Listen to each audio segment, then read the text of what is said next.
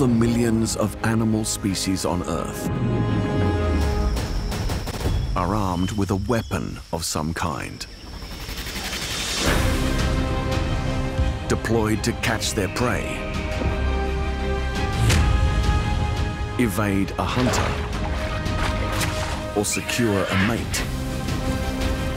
This weaponry gives animals the edge they need to endure. Finely tuned over millions of years of evolution, only the strongest contenders remain fighting in the battle for survival.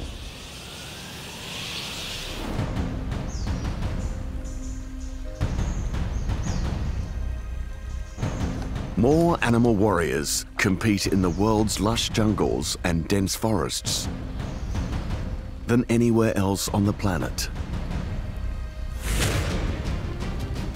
But it's a home riddled with hiding places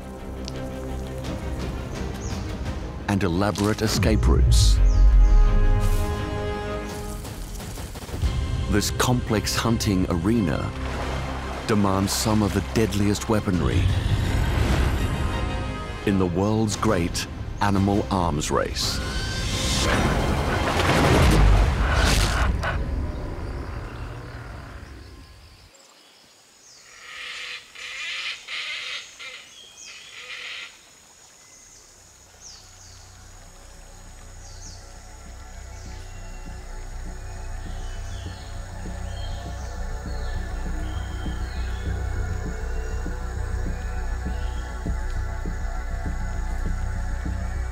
Deep in the jungle, the greatest dangers lurk, unseen.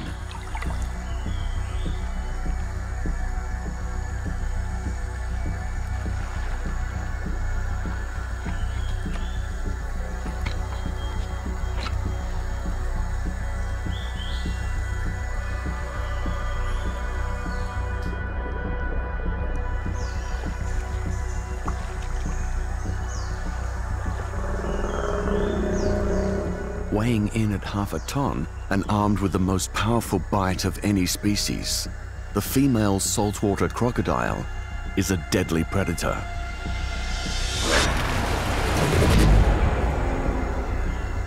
In Borneo, Southeast Asia,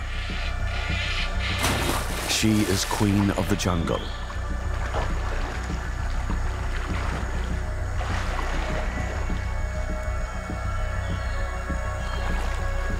However, her prey also comes well armed, protected by many cautious eyes and ears.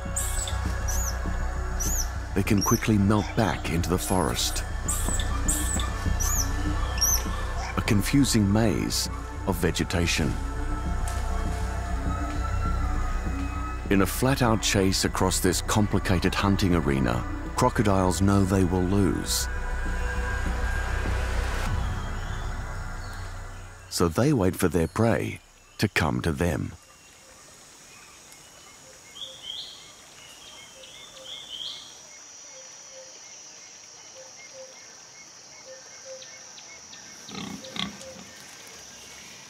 A small herd of bearded pigs presents an opportunity.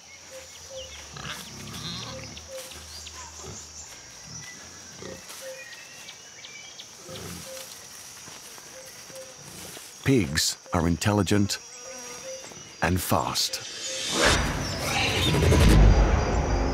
But the crocodile is patient.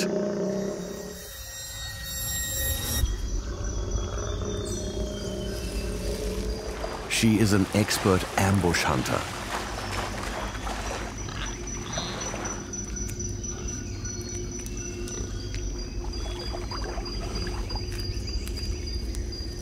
Although the reptilian brain is small, crocodiles are capable of studying the habits of their prey and coming up with a plan. When the time is right, she goes undercover.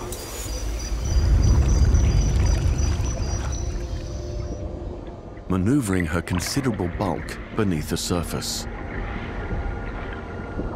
No easy feat for such a mammoth hunter.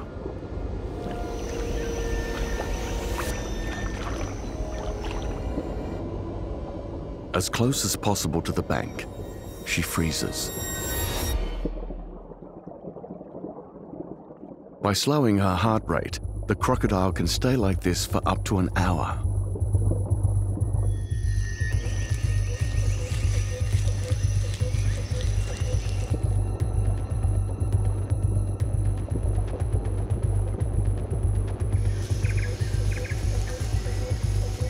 She won't attack unless the pig wanders into the strike zone.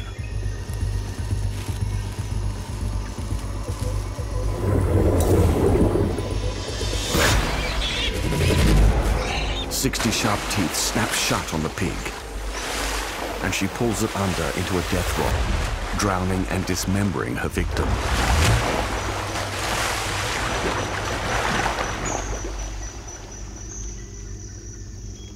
It's been the perfect ambush, showing off the crocodile's successful mix of strength and strategy.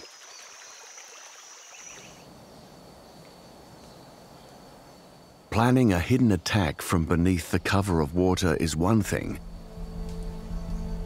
but how does a hunter creep up on its prey from the river's edge?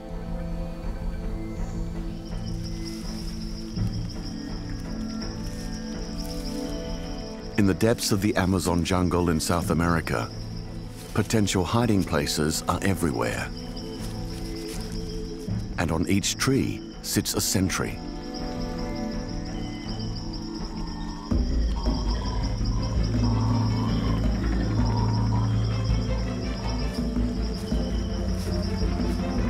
The rest of the forest works together, alerting all to the presence of an invader. In this case, a jaguar, the largest cat in the Americas. Armed with the strongest bite of all the big cats relative to size, a jaguar can kill prey instantly with one powerful bite.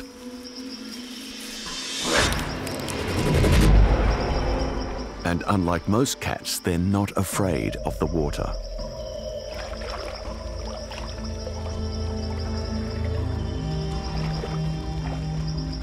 As good swimmers and able to rip through scales and tough skin, jaguars are the only felines who regularly hunt reptiles. A member of the turtle family, the terrapin carries a safety bunker on its back. Overlapping plates of keratin form a barrier around its vital organs. If threatened, the terrapin will retreat inside, so the trick is to creep up on it undetected.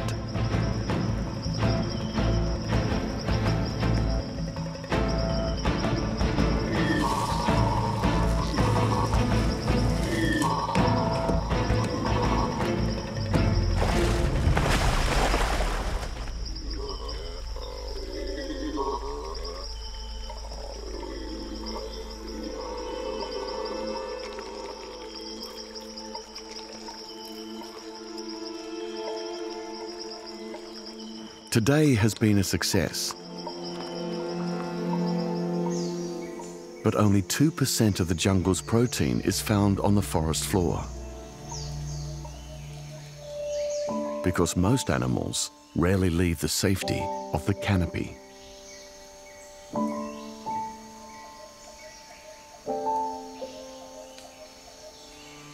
Famous for their excruciatingly slow speed, sloths spend most of their lives in the treetops.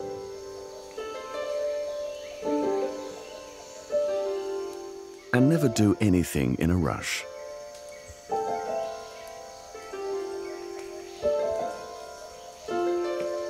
In Central America's Costa Rica, this female and her pup are on the search for some succulent leaves.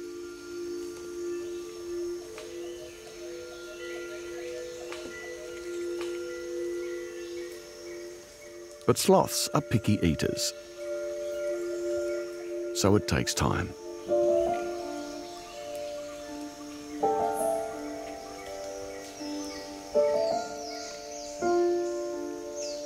Moving at such a measured pace is actually quite difficult.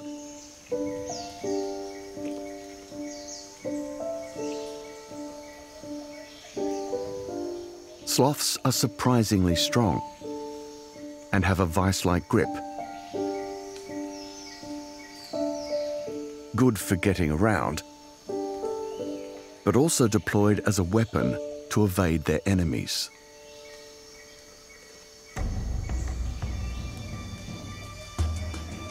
On the forest floor, a jaguarundi approaches. Although one of the smaller cats, she's still large enough to take on a sloth. Her otter-like tail gives her incredible balance, and her slender build makes it easy to scale trees in an instant.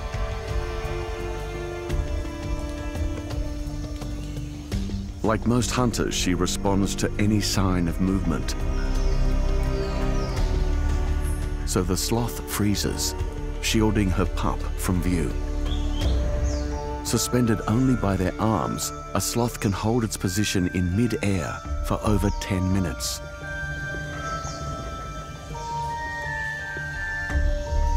Long enough for even a sharp-sighted cat to lose interest.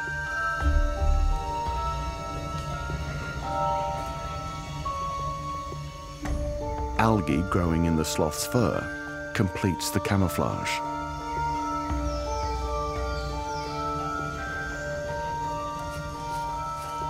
A close shave. This time, slow and steady wins the race.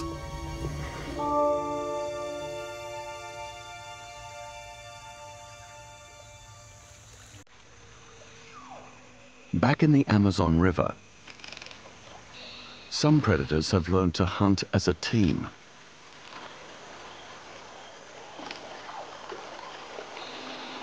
Giant otters communicate constantly with one another.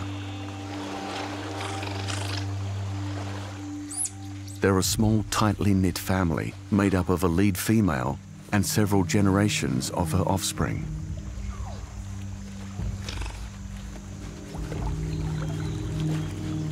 Only by working together with military precision can they quickly capture their prey.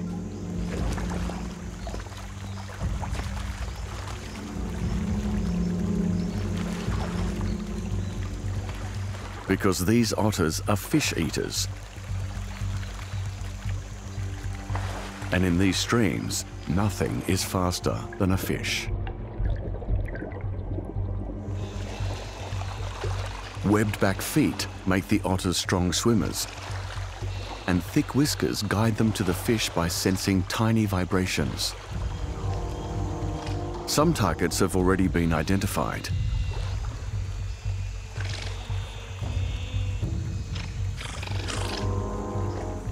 The troop begins driving the fish downstream.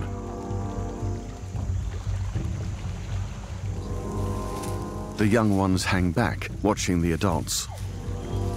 Their ability to learn from one another is key to the otter's successful cooperation. The fish school together, seeking safety in numbers. But this is exactly what the otters are waiting for. They herd the fish towards a dense patch of aquatic plants, and the trap is set.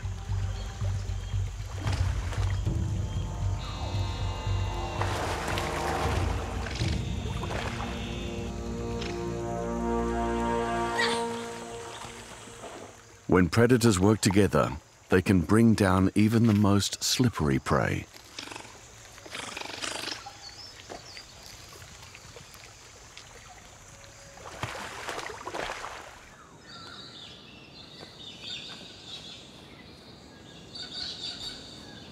Further south of the equator, dense jungles give way to the open forests and woodlands of Australia's east coast.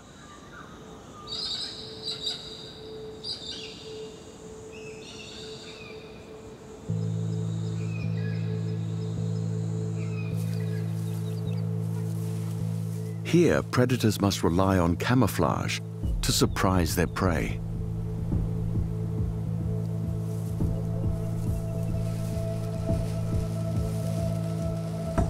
The venomous death adder, armed with some of the longest fangs of any snake, and one of the fastest strikes. He can attack in a quarter of a second, faster than the blink of an eye.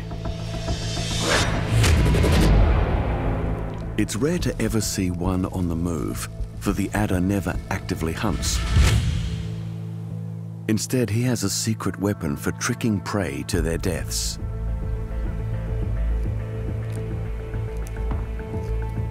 His taper-thin tail acts as a lure, mimicking the movement of a tasty insect. The weapon is so deceptive, even death adders in less forested areas use it to entice their prey.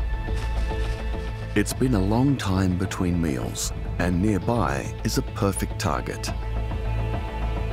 A skink, on its own hunt for flies and moths. In 1 second, a skink can cover 10 times its own body length. Good for catching flying prey and escaping danger. This adder is no match for its speed, so instead he hunkers down and sets his trap.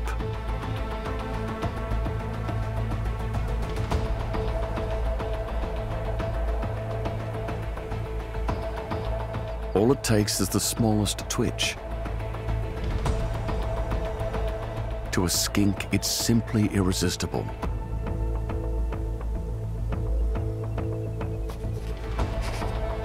The skink is in striking range, and yet the adder holds its position. Even this close, the lizard could still escape.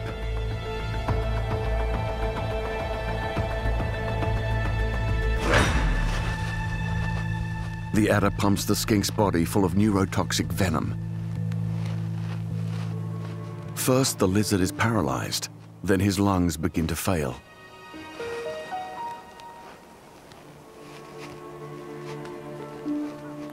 The adder's tempting tail has done its deadly job.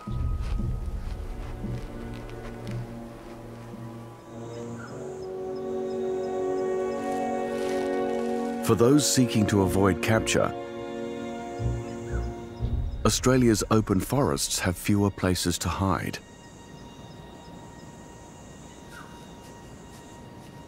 So some animals have evolved impressive defensive arsenals, like the heavily armored echidna. They belong to an ancient order of mammals called monotremes, egg-laying mammals, and have existed here unchanged for over 15 million years. A testament to the effectiveness of their bristling defenses.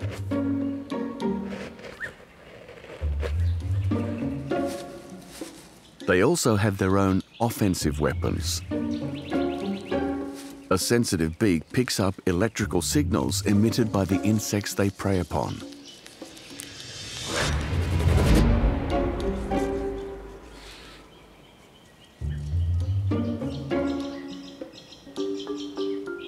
Once their target is in range, they deploy a rapid-fire tongue 15 centimeters in length and covered in sticky mucus.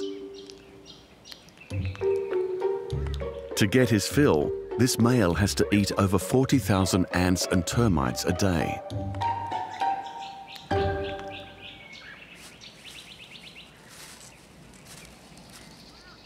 Sometimes his meal fights back.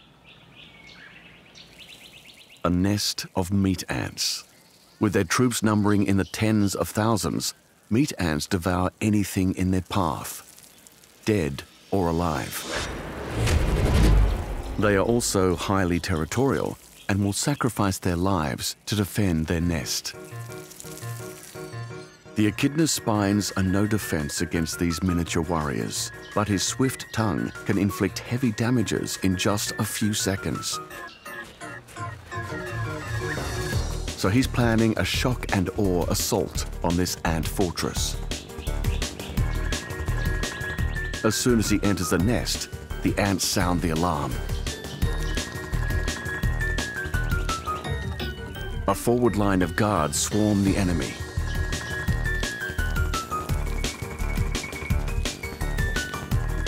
The ants might be small, but they can inflict painful bites and have the weight of numbers. The echidna is repulsed. Ridding himself of the remaining fighters is no easy task. Even animals as well armed as the echidna can find themselves outmaneuvered. In many forests, those with even less protection have evolved to survive under the cover of darkness.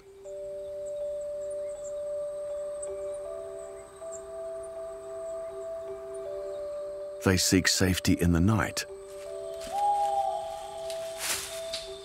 but they're mistaken.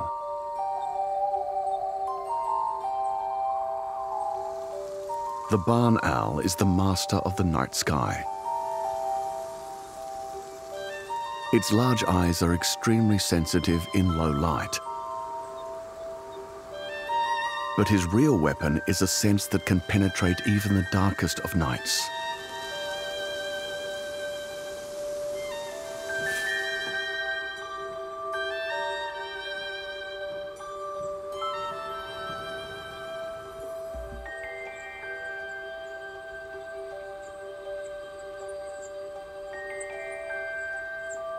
The owl's heart-shaped face channels sound into his ears, like a satellite dish used for ultra-precision hearing.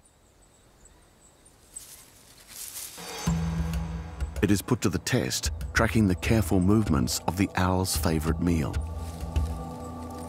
the common house mouse. Widespread on every continent outside Antarctica, the mouse is one of the most successful mammals on the planet. It stays beneath the grass with access to a maze of escape routes on a miniature scale. Huge round ears pick out any telltale sign of danger. Yet even the most vigilant mouse can give itself away. The owl has detected its target, but the hunt is far from over. One sound from its wings, and the mouse will be down one of its emergency exits in a heartbeat.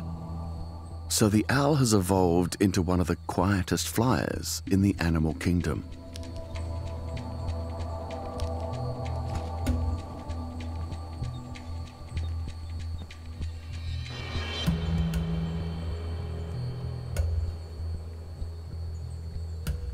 Most bird wings have hard edges that whip the air as they move.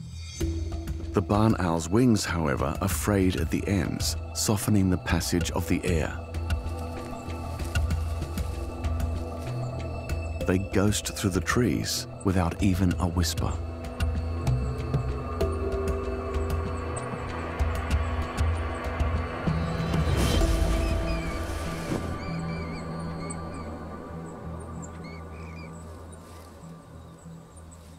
The barn owl eats about 4 rodents a night. That's almost 1,500 kills a year. No wonder it's such a well-honed hunter. Mice are not the only animals who tried to hide amongst the undergrowth.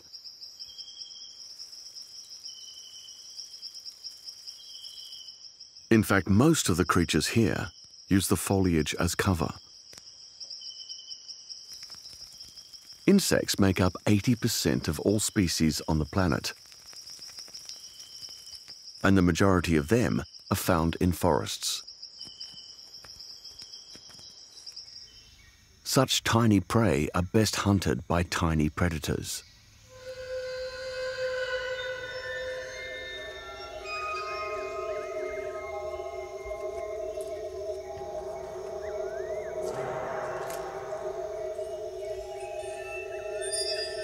Spiders kill 800 million tons of insects each year. Double the amount of meat and fish consumed by humans.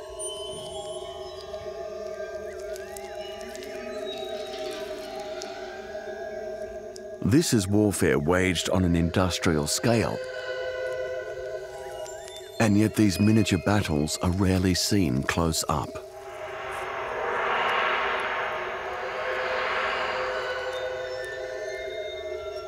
A Portia spider, one of the most highly skilled micro-hunters.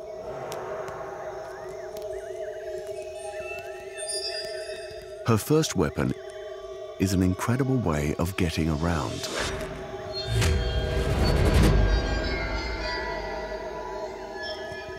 Able to leap 50 times her body length, escape seems impossible when it comes to Portia. But she isn't one for the chase.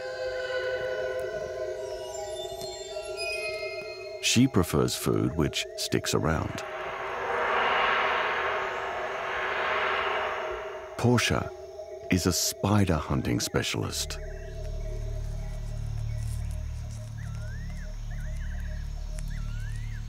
Double her size and with huge fangs full of venom, the St. Andrew's cross spider is a dangerous target.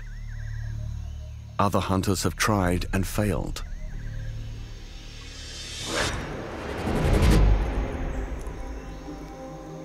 Preparing for this hit will take some time, so Portia deploys her second weapon.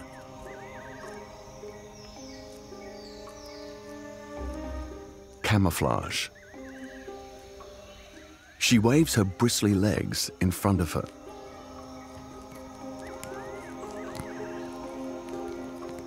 To a short-sighted prey, she probably looks like a leaf fluttering in the wind. And so unseen, she can conduct her surveillance.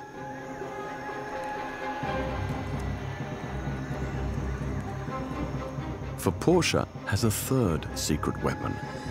She is a mastermind. Although her brain is no larger than a sesame seed, Portia can think ahead and formulate a plan of attack.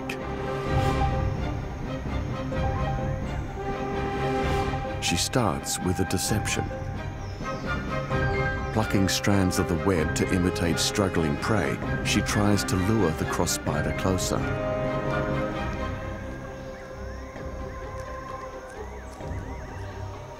But he's not falling for the trick. On to Plan B. It's time for a more direct approach.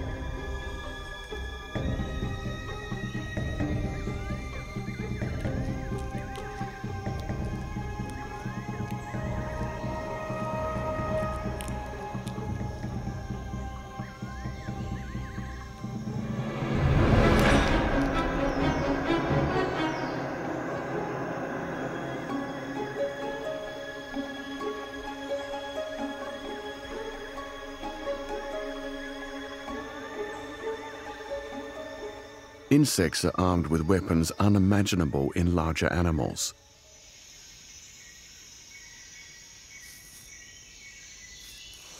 A grasshopper has enormously long legs built for leaping out of trouble. If it were the size of a human, it could travel nearly 30 meters in one jump. Which is why this chameleon must make a covert approach.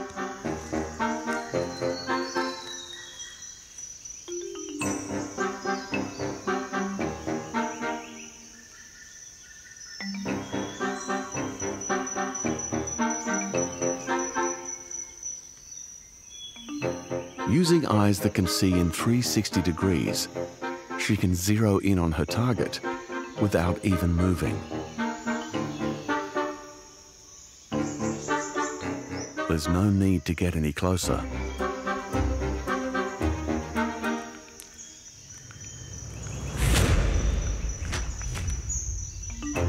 Her tongue lashes out at 2,500 meters per second.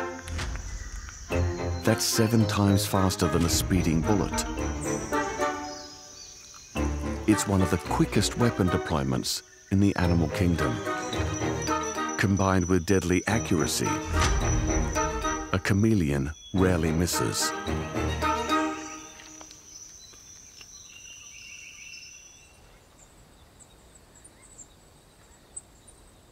To compete against predators with such supercharged weapons, many forest insects have evolved sophisticated defense systems.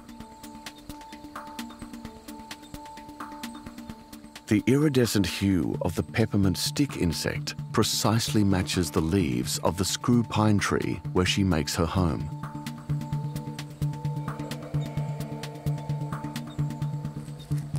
The tree provides for all her needs: shelter and an abundance of food.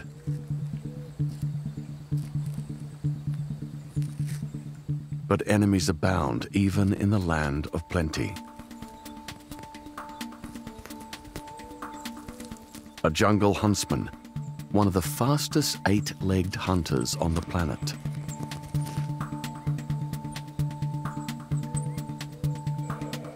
The stick insect can't fly, so she has no way of escaping him. But she is armed and ready to defend herself. Two small glands on her neck are loaded with a sticky, minty fluid. She has her own inbuilt water cannon, and she's not afraid to use it. Her timing is crucial. If she shoots too early, she will miss her target and deplete her ammunition. So she braces until the very last moment.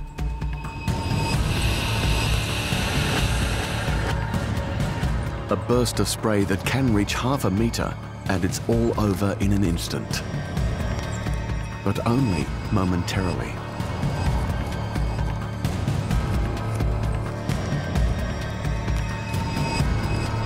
It seems all is lost for the stick insect. Yet the huntsman doesn't seem so sure. Peppermint is revolting to spiders, and now his meal is covered in it.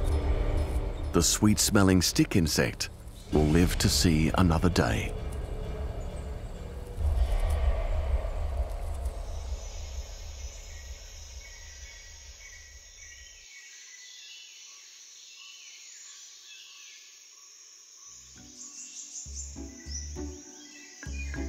Tiny weapons can certainly pack a punch, but the proboscis monkey of Borneo prefers things on the larger end of the scale. He sports one of the most bizarre animal appendages: an enormous nose, a weapon of seduction.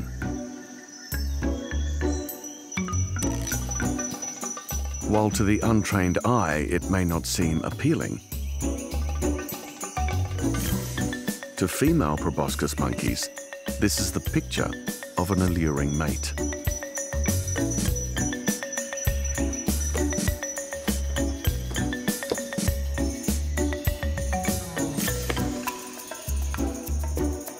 His oversized nose, which stretches below the mouth, signals that he's a large, strapping beast with a higher sperm count than other males who aren't so well endowed. Which is why he's the dominant male in charge of a large harem of females and young.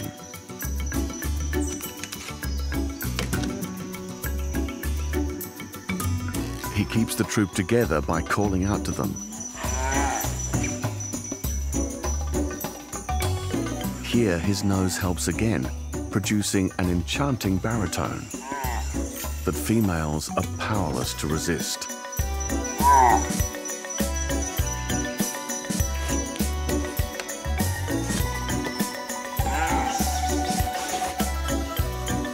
But the calls have also attracted some unwanted attention. A gang of bachelor males hoping to get in on the action.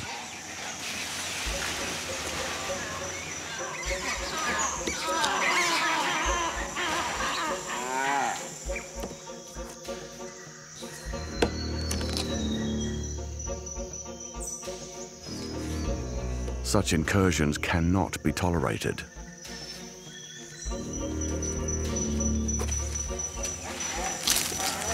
The crack of broken branches should be a warning signal.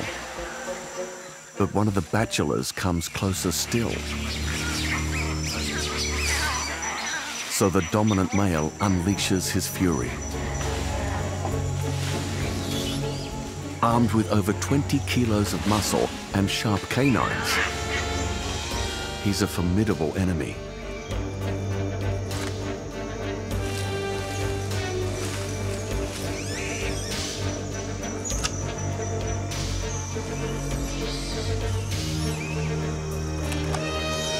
The gang departs, leaving the dominant male to his ladies.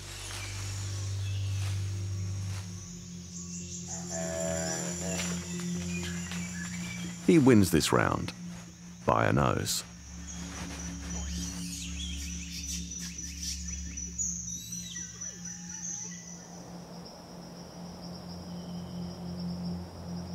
Males hoping to attract females must tread carefully.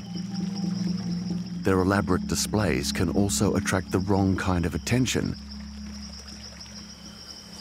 leaving them in the firing line.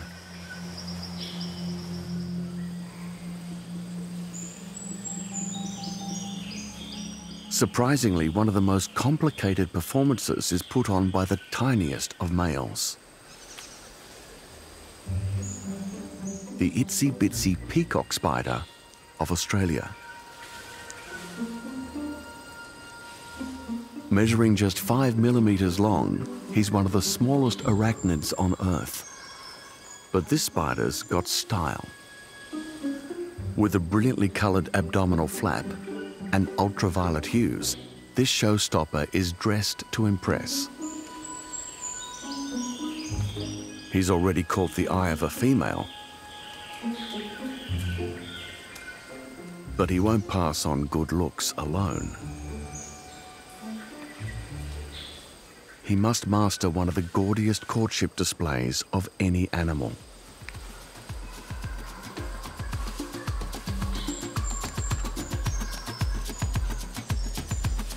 He moves into position and begins.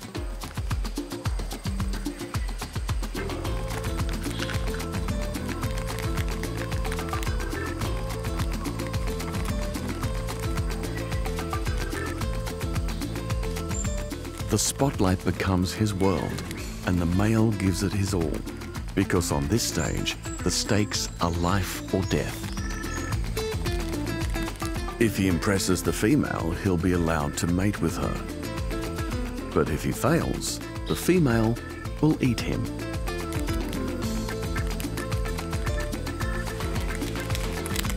It's not just a visual display. The male is also sending good vibrations through the ground to his lover, in the hope that she will also get her groove on.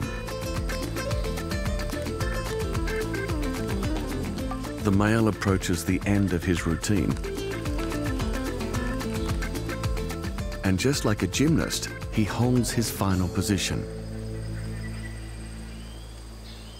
With bated breath, he awaits her verdict.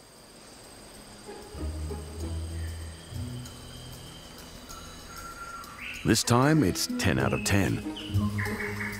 Not only has the male saved his neck, he is allowed to pass on his sperm, which he does by gently scooping it into the female using his pedipalps. Although female peacock spiders are difficult to win over, they are loyal.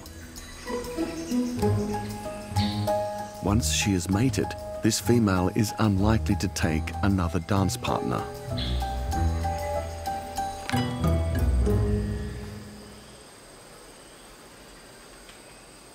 From the dance floor to the gladiators' arena. Home to miniature warriors prepared to battle to the death to win the hand of a female. With giant horns longer than 2/3 their body size, rhinoceros beetles are armed with some of the most elaborate weapons of any animal. Far from the subtle art of seduction, these horns are used for grabbing, shoving, and throwing rivals in an attempt to secure the best females.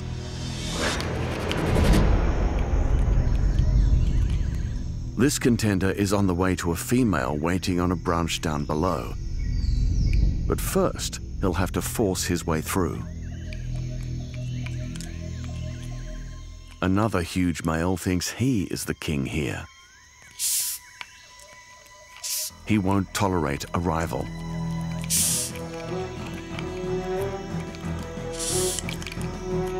Each tries to topple the other, using their two-pronged horns as a ramming device.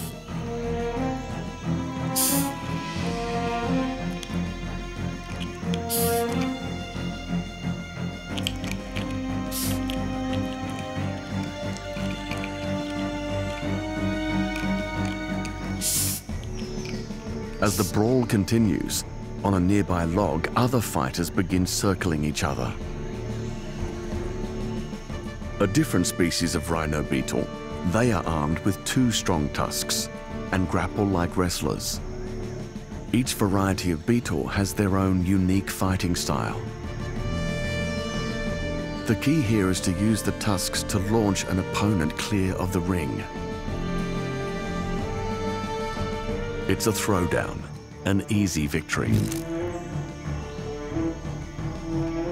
Meanwhile, in the other ring, the fight is still underway. Although on a miniature scale, this is a battle of giants, slamming into each other with crushing force.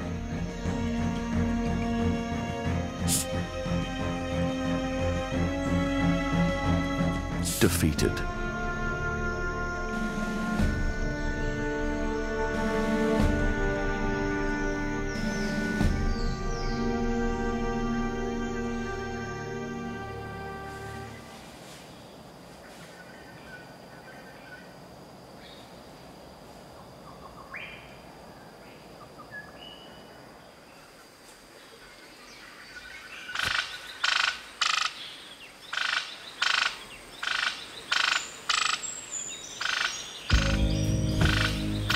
The arms race between males produces the biggest weapons of the animal kingdom.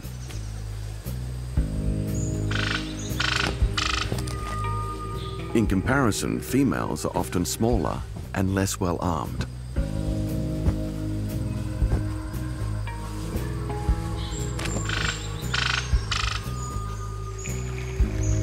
However, there are some species where it's the females who are all-powerful.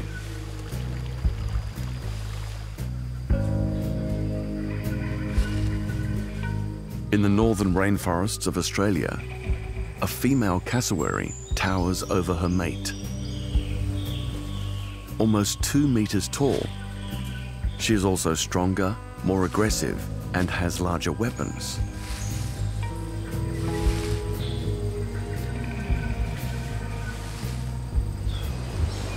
She's the queen in this part of the forest, with a defined territory and several males with whom she mates.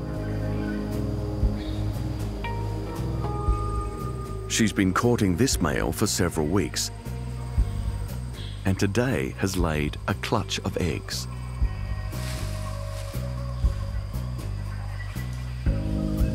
Now it's the male who takes charge.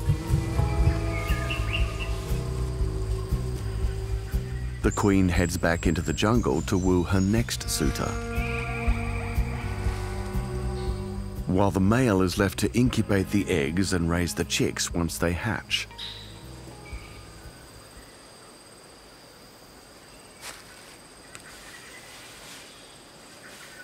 Yet this father is inexperienced, and he soon abandons the nest in search of a drink, leaving the eggs dangerously exposed. For on the outskirts of the queen's territory, a rival female lurks, hoping to topple her rule. With no territory of her own, the rival's chances of breeding are nil, unless she can find a way to lure a male away from the queen.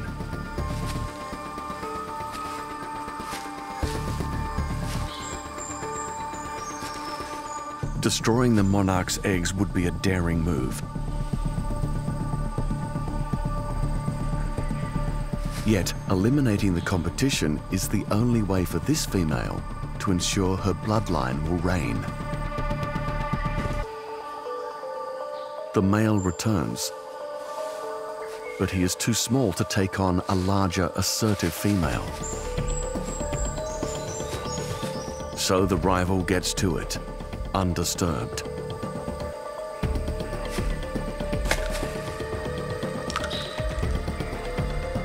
The dirty work done, she will now attempt to mate with the male, an illicit liaison carried out while the queen is away.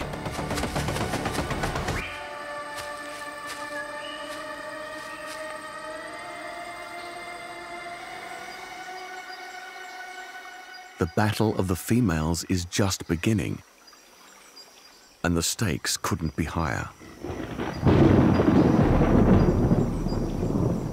For failing to raise young is an evolutionary full stop for the individual. A dead end. And that's why many parents use all the weapons at their disposal to keep their young safe, especially in the first highly vulnerable hours after birth.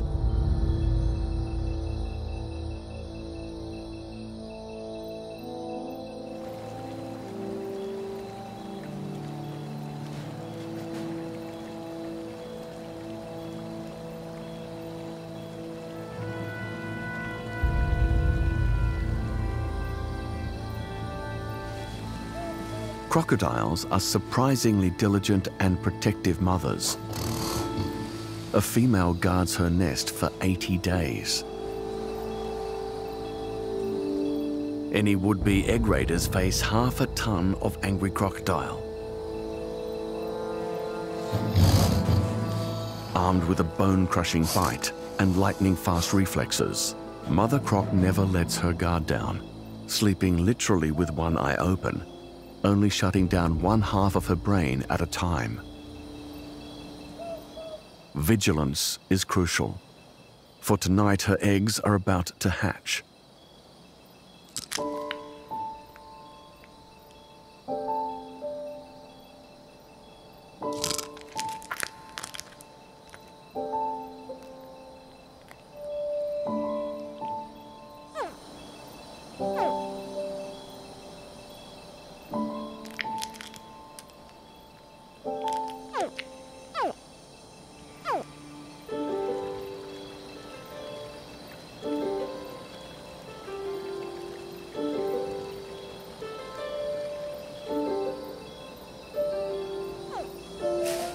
When they emerge, the hatchlings are just under 30 centimeters long. They are able to hunt immediately, but at this size, they are more likely to become the meal.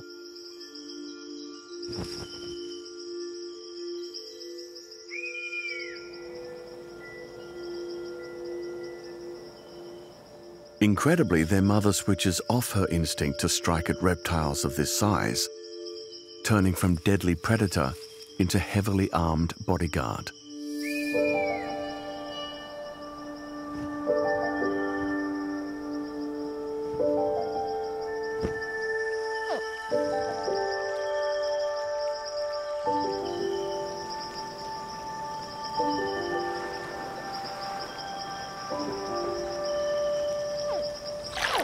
As dawn breaks, the young enter the water, and Mum struggles to keep tabs on everyone.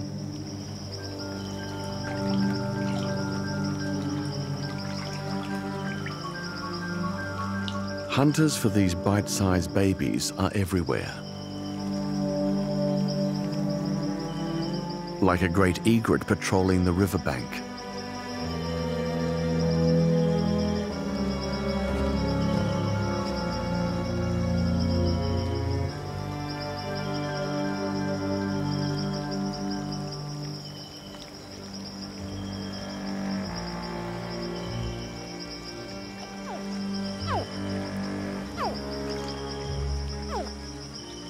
Their biggest threat is other crocodiles. Crocs will hunt anything that moves, even their own brethren.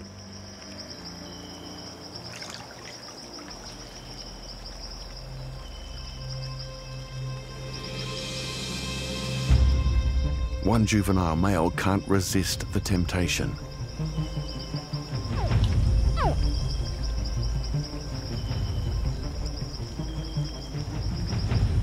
The threatened hatchling sends out a distress signal to its mother, who reacts in an instant.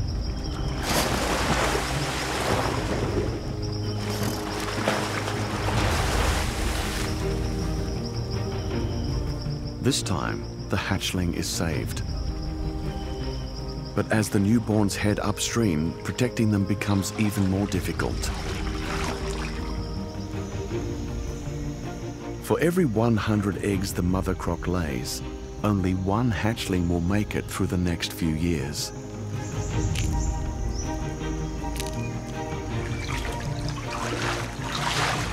Food in the jungle will always be elusive.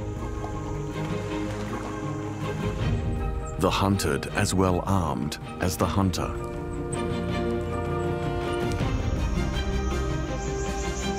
Others will be locked in constant battles with their rivals, or face threats to their young lurking around every corner.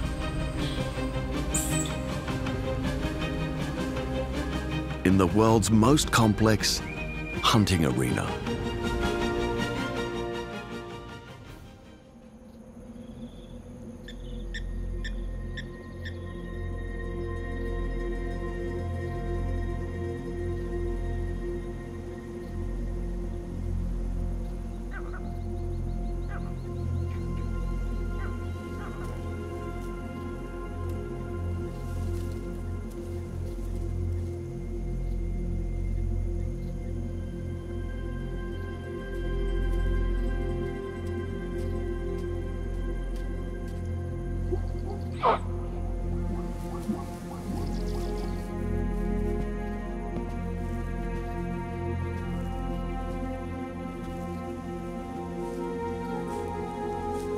A female cheetah on the prowl.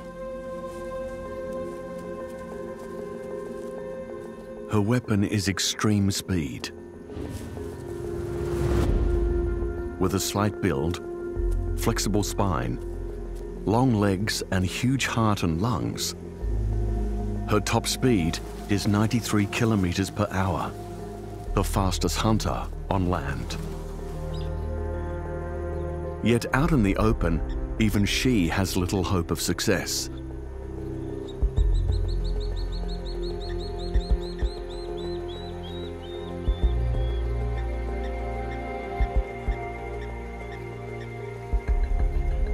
Her home is the vast plains of the African savanna. Here, prey is plentiful, but they can detect threats from miles away, and are either equipped to flight or built to flee. Predators cannot rely on physical prowess alone. They also need a game plan.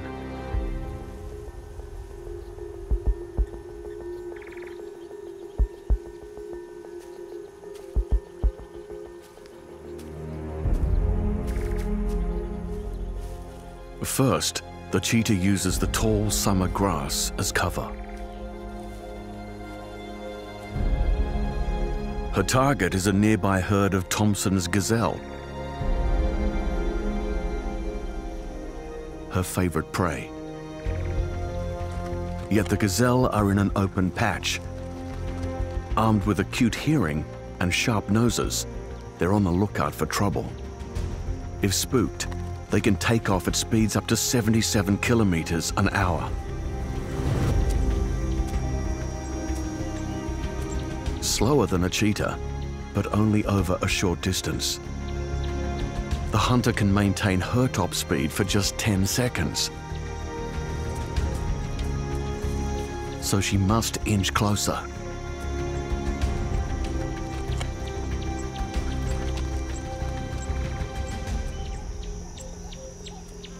"50 meters out from the gazelle, she enters the strike zone."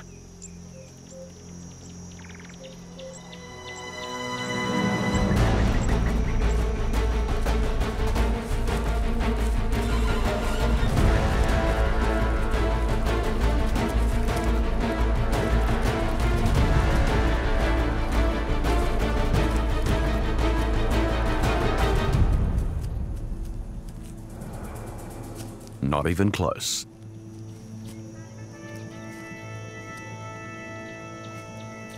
More weapons are deployed for the battles between predator and prey than for any other event in the natural world. But one side always has to lose. And surprisingly, it's usually the hunters.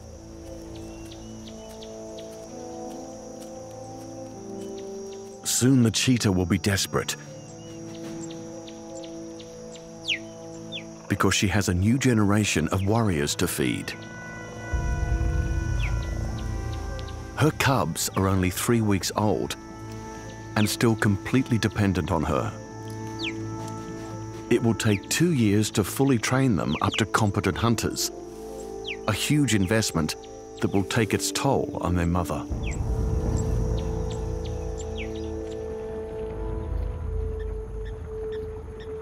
Many predators put extraordinary amounts of time and energy into preparing their young for the battlefield. The animals they prey on, however, must be ready to run for their lives in a matter of minutes.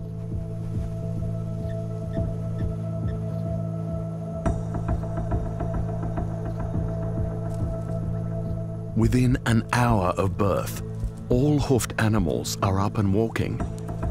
The urge to keep up with the herd is strong, for on the African plains, there is always safety in numbers. It's a defensive strategy which drives some of the largest gatherings of animals on the planet. A herd creates confusion during an ambush and minimizes the risk of any one individual coming under attack. Even elephants, the largest land animals in the world, form groups.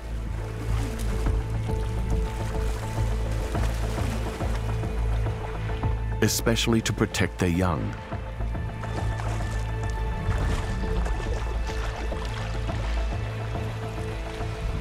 Zebra foals are raised in tightly knit herds, fiercely protected by a dominant stallion. Armed with bone-crushing kicks and a ferocious bite, stallions will not hesitate to attack hyenas and other threats to their harem. These preemptive strikes are often the best form of defense. However, hyenas are not the most formidable hunters on the open plains.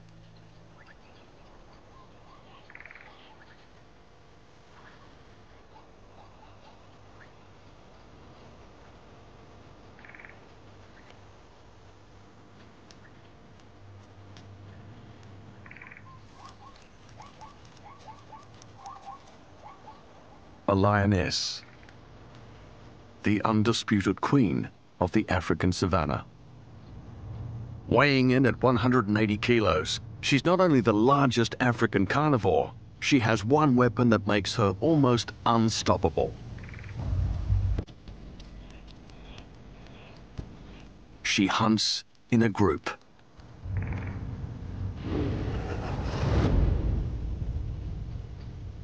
Lions are the only big cats to consistently hunt in teams. As a unit, they saunter across the plains, provoking fear amongst the enemy ranks.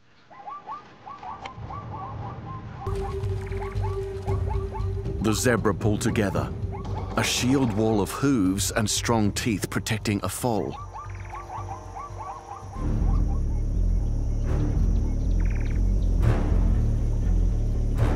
But they must hold their nerve. This is why lions hunt as a team, to intimidate. With the herd spooked, the lions separate. One will lead the final charge while the others form a cordon around the target.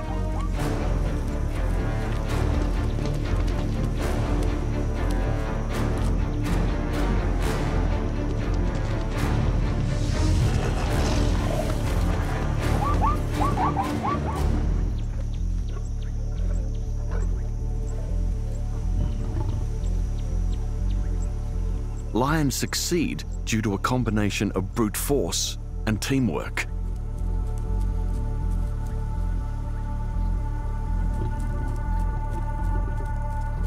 The whole pride comes together to share the spoils. They can gorge on up to a quarter their own body weight if left undisturbed. So they share food grudgingly.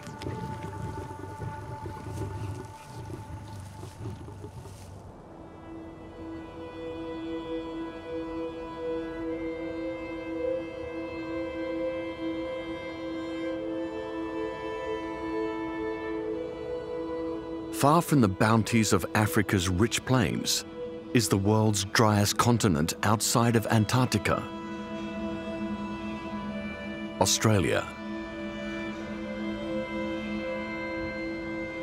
Its vast arid interior, known as the outback, covers a landmass larger than the entire European Union.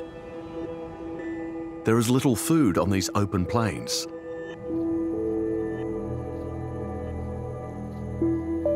Only one mammal is able to survive here as a top predator: the dingo. They often hunt in packs, but this juvenile male has been pushed out of his childhood den and must now search for his food alone. Using a highly sophisticated sense of smell, he can trail targets from hundreds of meters away.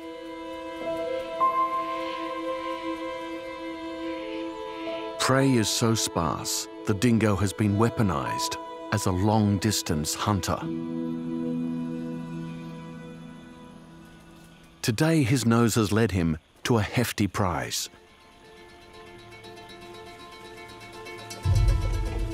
A small herd of feral pigs.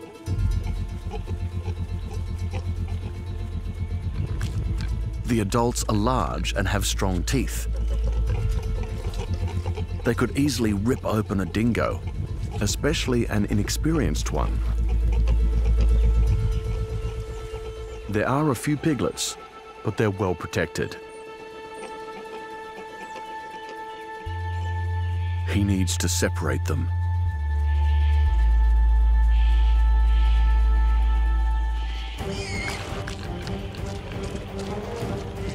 He flushes the pigs out into the open.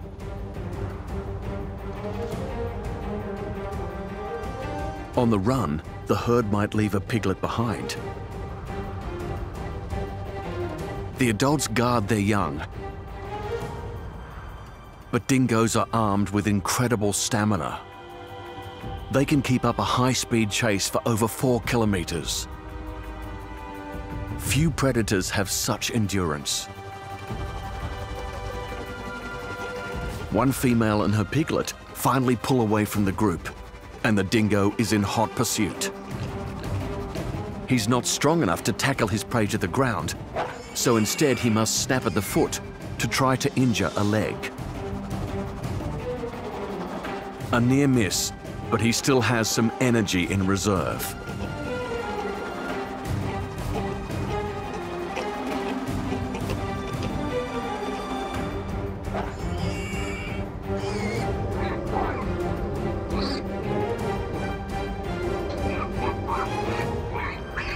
A tiring, well-won victory.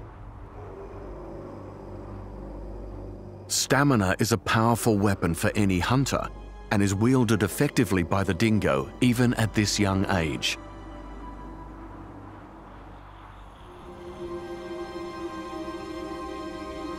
On such arid lands, water is as hard to find as food. Drinking holes are oases for thirsty travelers, like giant flocks of budgerigars making their way over the plains.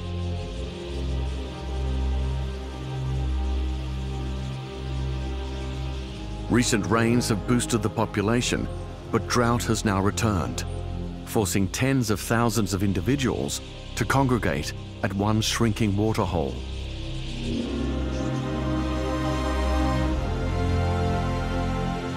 It's the only water for hundreds of kilometers.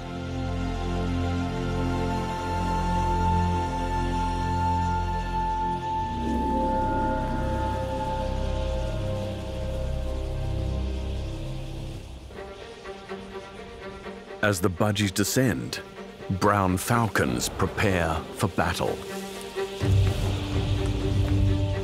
Armed with a powerful hooked beak, they can sever the neck bones of small birds with one bite. The budgerigars can see the danger, but they must quench their thirst. The falcons move in, hoping for an easy meal.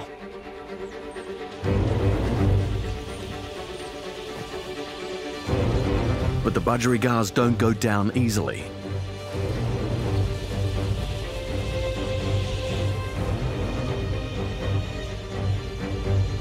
Like a shoal of fish moving at high speed, the entire group suddenly shifts and changes direction.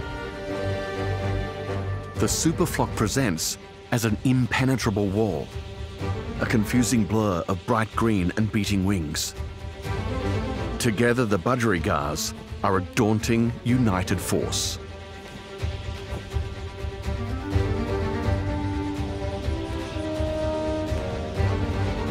The falcons change tactics and dive through the swarm, an attempt to generate panic.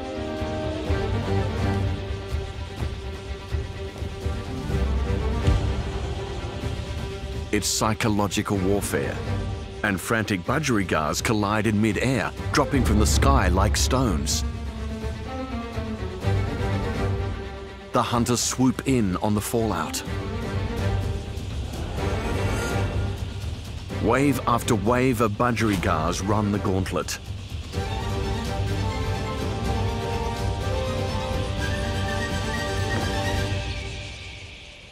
While it seems like an unfair fight, thousands of budgerigars will make it through. For them, sticking to the flock has proven a winning defense strategy. The battle between prey and predator is not the only threat animals have to contend with. For some, the dangers are even closer to home. A female wedge-tailed eagle returns to her nest after a successful hunt. 3 days ago, she was feeding 2 chicks. But wedge-tailed eagles are born fighters, and the battle begins in the nest.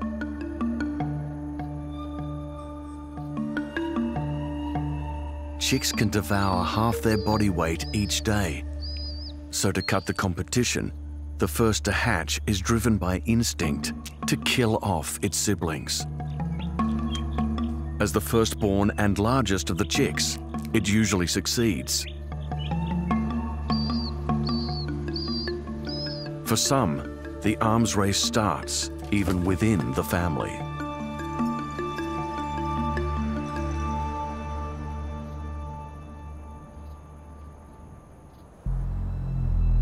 Further inland, in the heart of Australia, temperatures can push 50 degrees centigrade. And even in a good year, rain will only fall a couple of times. Such extreme conditions require extreme weapons. Like these cone-shaped pits engineered by one desert dweller.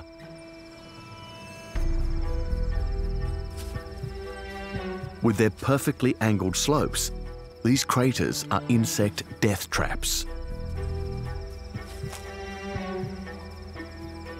With an ambush predator at the center. Antlion larvae attack with venomous pincers.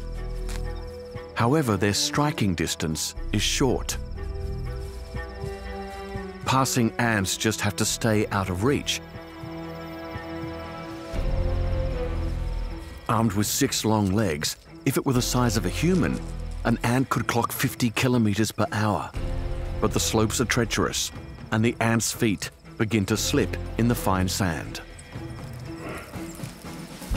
It's then the antlion opens up the catapults, raining volleys of boulders down on its victim's head.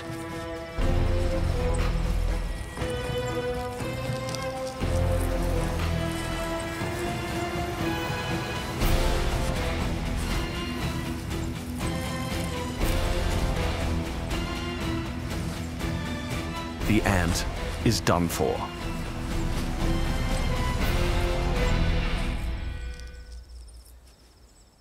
Death craters are not the only dangers ants face in the desert. With such little food on offer, many larger animals also hunt for insects. Australia's aptly named thorny devil looks as though he's truly armed and ready for battle.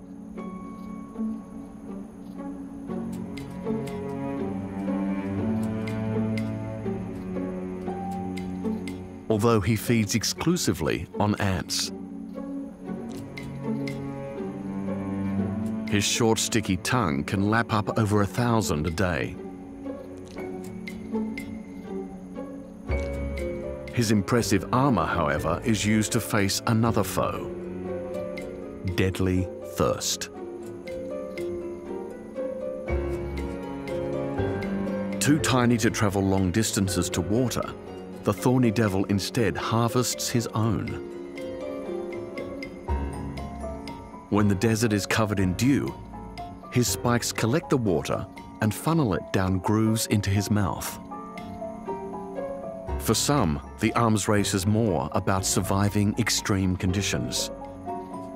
Although the devil's thorns also help to deter predators. A good precaution, as more venomous hunters are found here than anywhere else on the planet.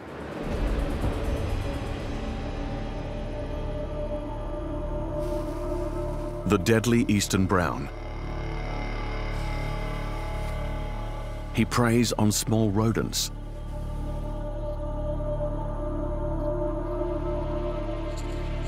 Yet from his fangs flows venom that would fell a human within minutes. So potent is his bite, it seems a bit of overkill for prey as small as a mouse. But rodents are quick, and snakes have no limbs or strong jaws to restrain their quarry. They must kill with just one strike.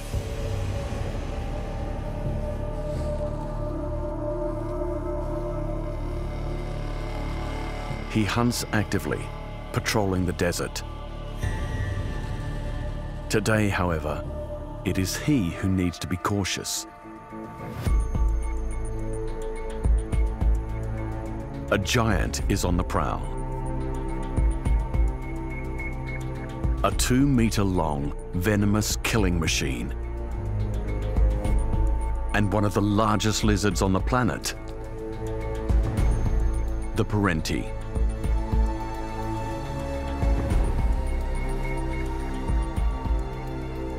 Rodents are not enough to fill such a beast. He is a cold-blooded snake killer. His forked tongue picks up a chemical scent trail left by the eastern brown. Unlike the snake, he can also raise himself up on all 4 legs to catch glimpses of fleeing prey. Both weapons arm the Parenti to chase down fast-moving targets, even when they go underground. It's not known whether Parentis are immune to venomous bites. Perhaps they are just brave.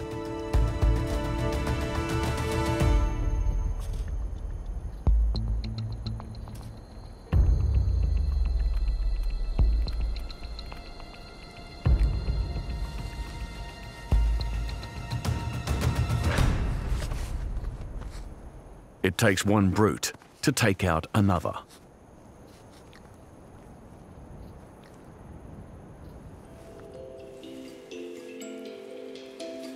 With such monsters on the prowl, some have changed their entire existence in order to survive.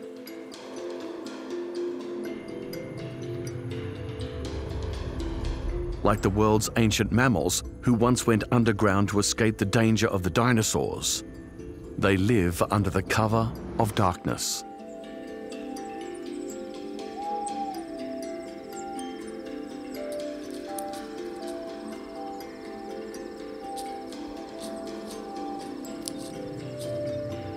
The tiny fat-tailed dunnart comes out in the dead of night.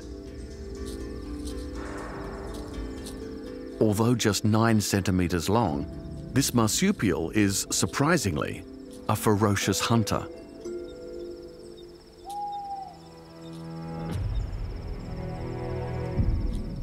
Her game of choice is insects. But how does she track them down at night when they are so well camouflaged? She has an astounding superpower, one possessed by only a handful of mammals: ultraviolet vision. Most leaves reflect ultraviolet, but insects do not. So to a dunnart, the profile of a grasshopper stands out like a black spot.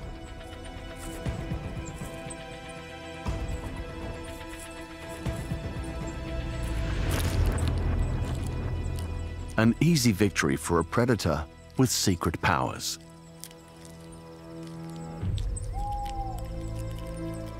It is thought that dunnarts could belong to an ancient order of mammals for whom such abilities were common, a weapon she has retained in order to survive in such a desolate landscape.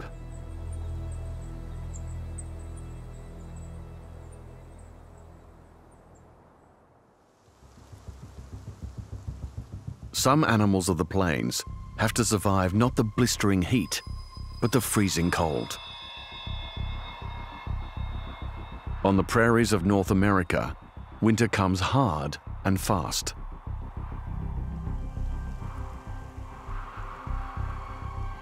This coyote has spent the summer months fattening up on an abundant supply of prey. Armed with keen vision, a sharp sense of smell, and a top-running speed of 60 kilometers an hour, he is a formidable opponent.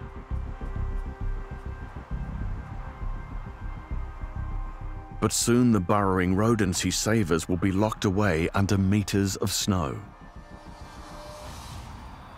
The coyote's entire range has been blanketed. All that is left is a deafening silence.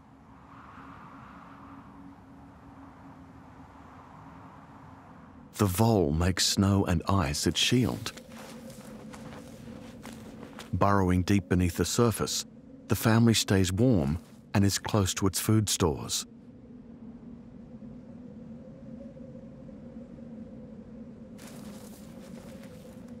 They smugly bunker down for the cold months ahead.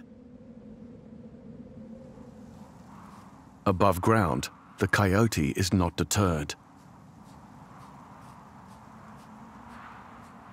With most of his weapons rendered useless, he must rely on his precision hearing.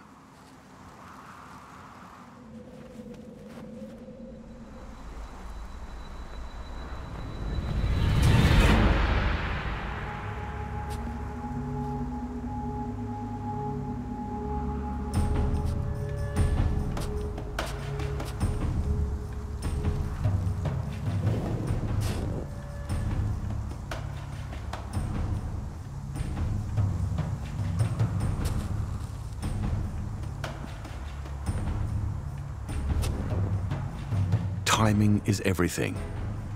Launch too soon, and the vole escapes. He must wait until his radar locks perfectly onto his target.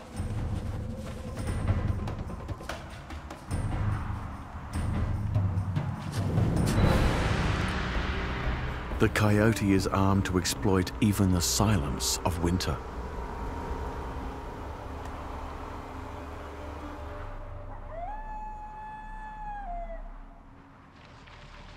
The change of the seasons always brings with it new challenges.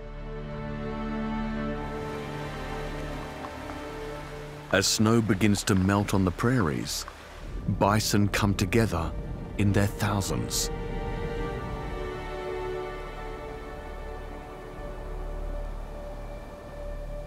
Soon the males will fight in one of the greatest pitched battles on the planet. Sheer bulk is their weapon of choice. Each weighs over a ton. The head alone is a massive 180 kilos. Swung by a powerful neck, it becomes a terrifying battering ram. The enemy they face is not a predator, but one another, in skirmishes that will determine which males will be able to mate.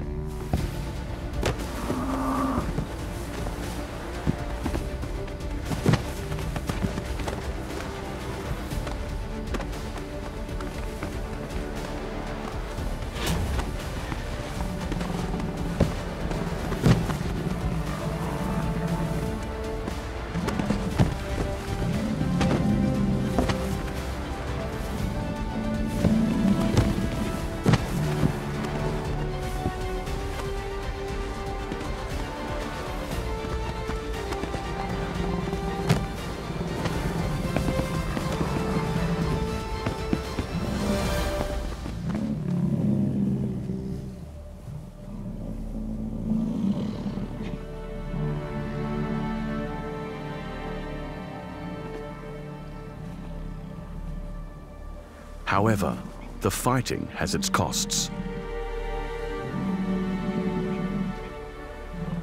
By the end of the rut, the males will have fought so often and so hard that they've lost a quarter of their body weight.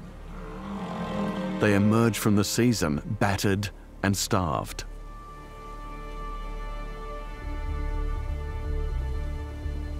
This juvenile male is so exhausted, he couldn't keep up with the herd, so he's been left behind. As the largest animals on the prairie and wielding fearsome horns, bison usually command respect from predators, but one this week draws attention. A grey wolf emerges from the woods.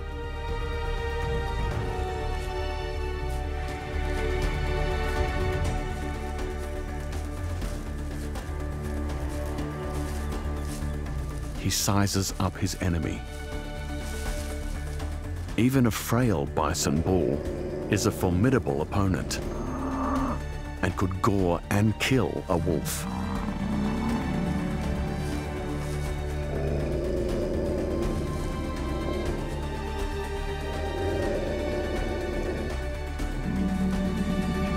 The wolf, however, is a highly discerning hunter, a predator whose most useful weapon is the ability to assess quickly the odds of overcoming its prey.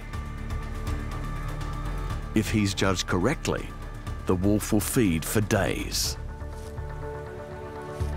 However, if he has miscalculated, he is now risking his life.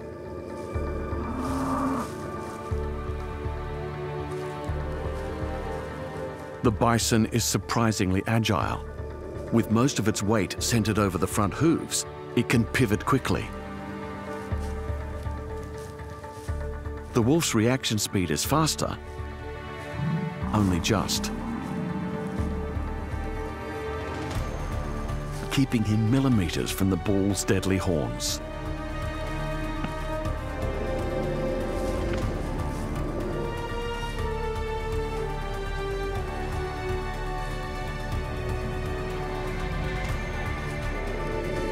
The pair duel for over 4 hours.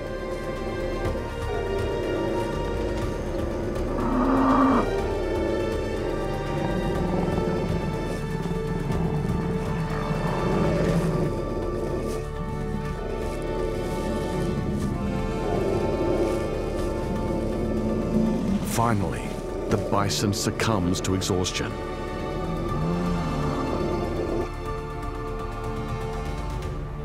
The wolf has chosen his target well.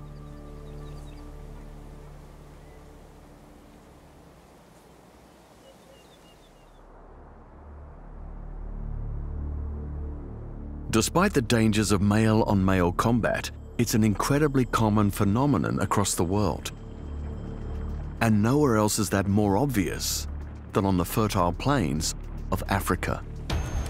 While males are almost always ready to mate, females are often unavailable, either pregnant or with young at foot. With not enough females to partner with, many males have developed extraordinary weapons to fight for the right to reproduce.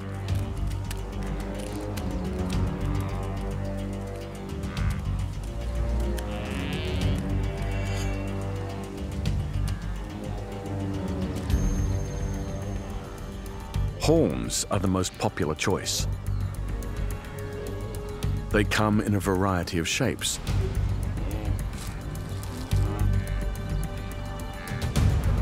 But relative to the size of the individuals who carry them, all of these weapons are massive.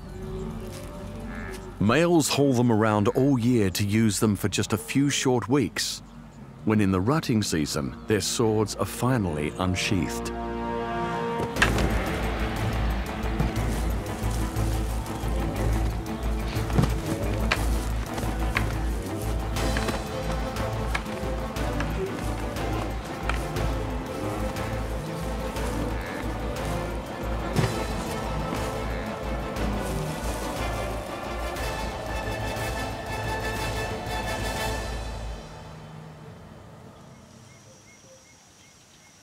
Competition on the African plains can be so fierce, some prefer to just get above it all.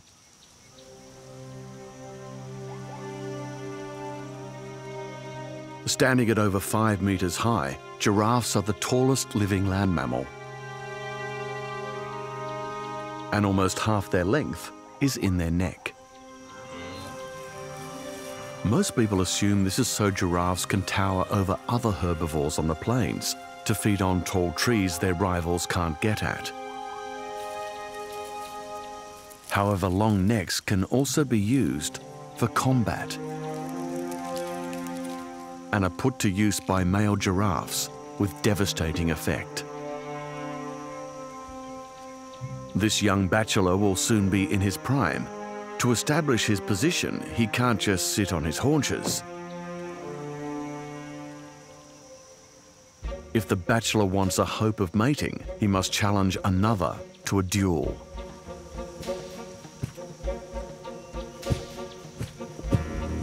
Pushing and shoving, they size each other up.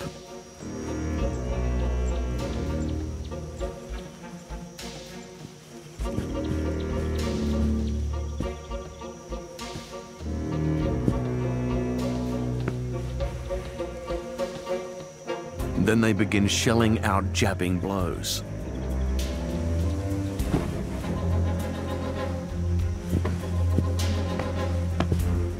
With skulls as heavy as 13 kilos and adorned with short horns, a well-targeted hit can shatter bone. Clashing their necks like swords, each tries to land a knockout strike.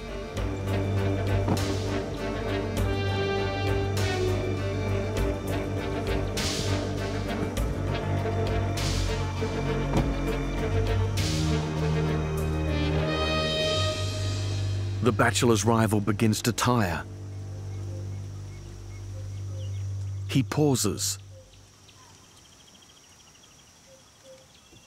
And without much fanfare, moves away. The young bachelor is victorious. Elsewhere, the ritual of male combat gets even stranger.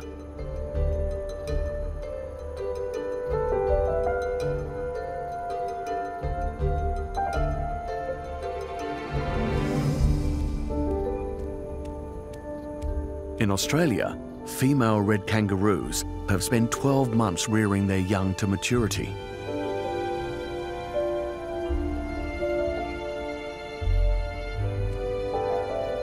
Soon the joeys will become independent, and that means their mothers will be ready to mate again. In the off-season, the males have spent their time building up their enormous biceps. Kangaroos are some of the most muscular animals on the planet. Over half their body weight is pure muscle. These bodybuilding giants flex their chests to impress the females and intimidate potential rivals. However, it's not all just for show. When two evenly matched competitors come face to face, they assess each other's ability to throw dangerous punches and powerful double-legged kicks. If neither is willing to back down, it's game on. The less dominant male usually initiates the fight. Powered by his strong tail, he can unleash over 10 kicks a minute to destabilize the larger male. Heads are flung back out of reach of razor-sharp claws.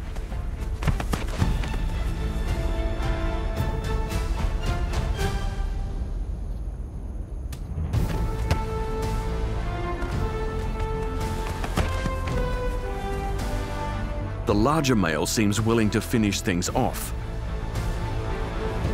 but the aggressor keeps the attacks coming.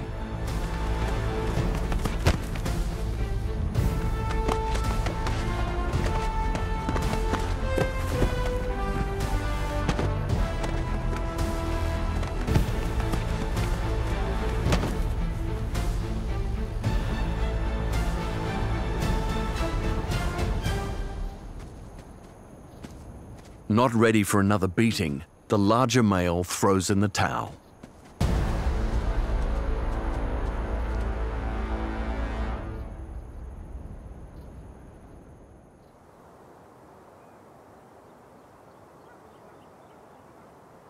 Male competition produces the largest weapons in the animal kingdom, but many females are well armed in different ways.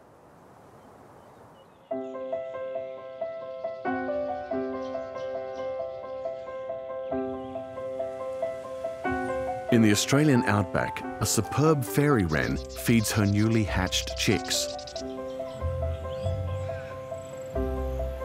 Their dashing father is also devoted to them.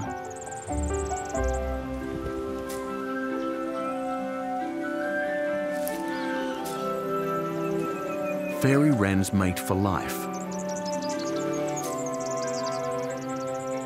But the female is not willing to put all her eggs in one basket.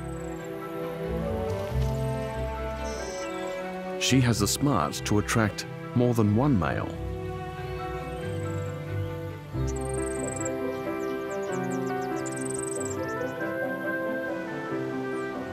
In total, she has 3 young lovers, all still sprouting their adult plumage. These bachelors provide food for the family. It's a successful covert operation run by a motherly mastermind. With 4 males providing for her young, their survival is almost guaranteed. In return, she mates with her lovers, mixing up the genetic diversity of her chicks. Her dedicated mate doesn't seem to mind, because he also has romances on the side.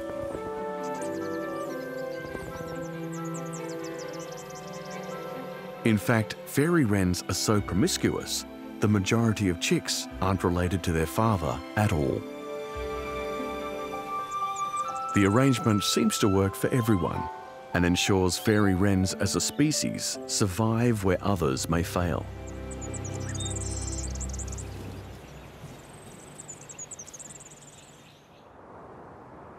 Not all relationships are so harmonious. It's a sad fact that lying, thievery, and murder are successful strategies in the war for survival that is the natural world. Strategies employed even by some of the species we admire the most. The mother cheetah has finally had some luck. She's taken down a young Thomson's gazelle. She searches for a hidden spot where she can feed in peace.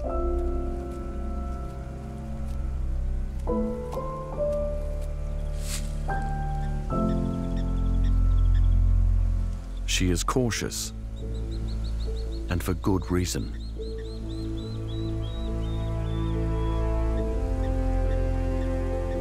A pride of hungry lions is on the prowl. As the largest predators in Africa, lions don't need to make all of their kills. They are partial to daylight robbery. Usually the cheetah avoids hunting when these thieves are in the neighborhood. On the open plains, there is nowhere to hide from them. But with cubs to provide for, she's taken a risk. And now she faces an ambush.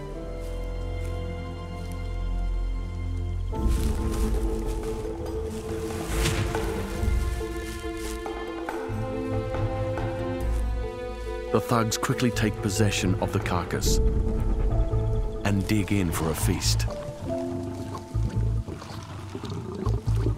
In close combat, strength dominates over speed.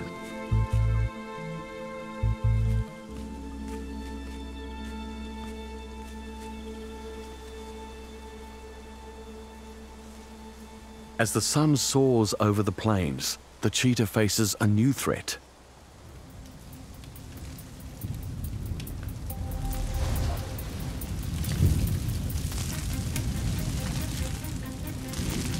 Fire is the most indiscriminate killer of all. A grassland blaze can sweep across the plains at 20 kilometers an hour, devouring everything in its path.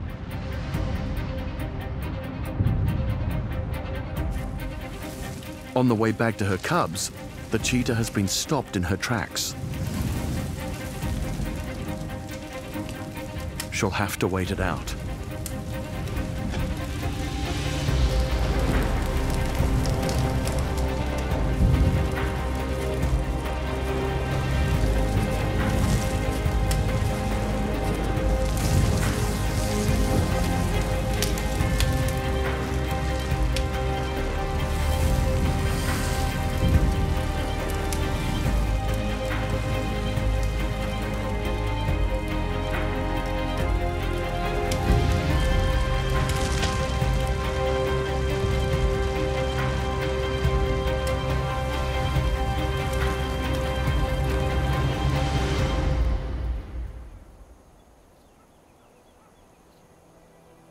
Hours later, the mother finally approaches the thicket where she last left her cubs. She moves them every day or so for safety.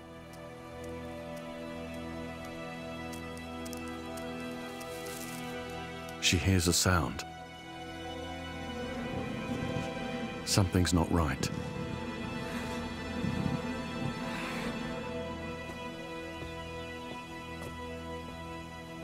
The lionesses are lying in wait.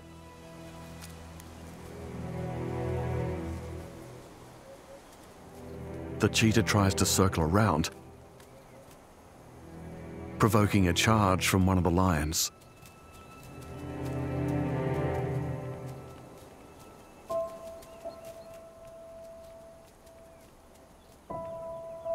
She backs off, but not too far. She won't abandon her cubs. However, her worst fears have already come true. Her cubs are dead, killed by the lions. The removal of future enemy soldiers while they are still defenseless young is not uncommon. 1 out of every 2 cheetah cubs are eliminated by lions.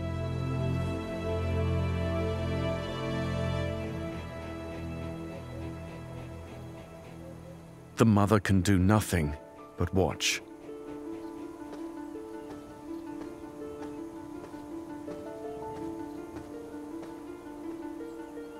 The battle is lost for the cheetahs, but the war for survival goes on.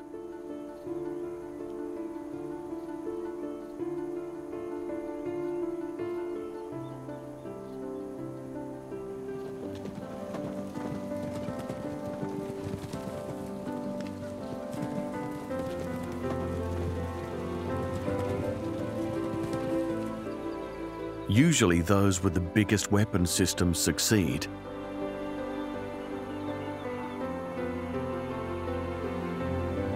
Yet sometimes, somehow, the underdogs manage to cling on.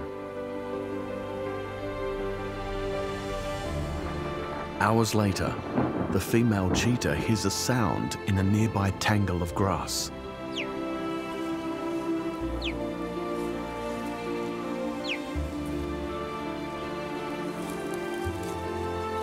A tiny survivor scrapes through.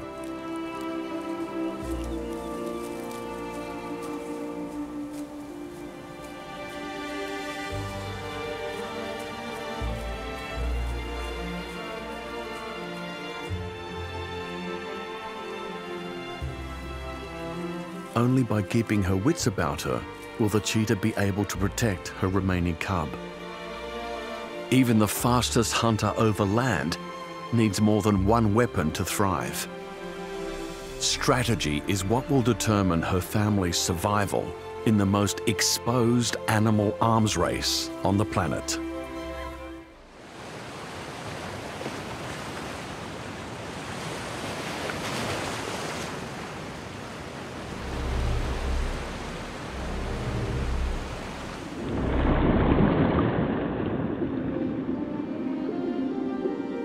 Today, 70% of the Earth's surface is covered by water.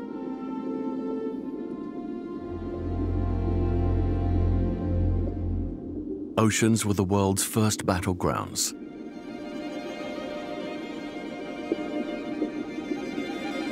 And they are still the largest.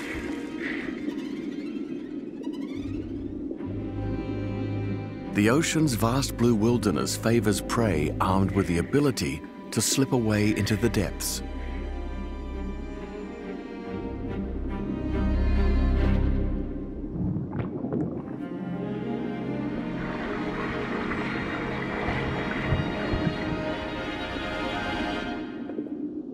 But hunting becomes easier for predators when they work together.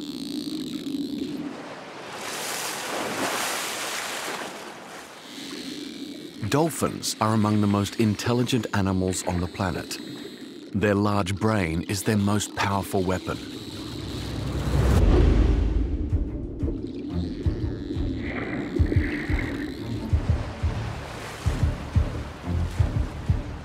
These bottlenose dolphins not only communicate with each other using clicks and squeaks, they also use precise echolocation that works like sonar to find their prey. Schools of fish that may be as far as 200 meters away.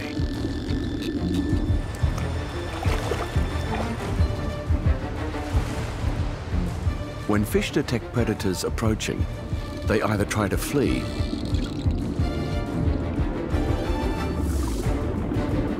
or form a tight defensive school called a bait ball.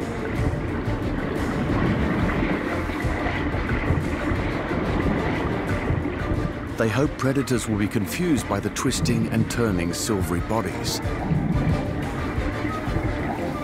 Each fish tries to stay as close to others as possible,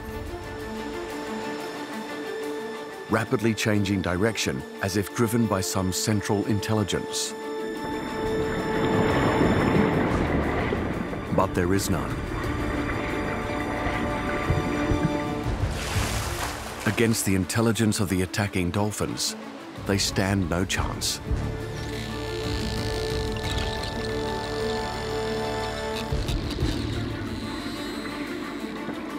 The dolphins break up the bait ball.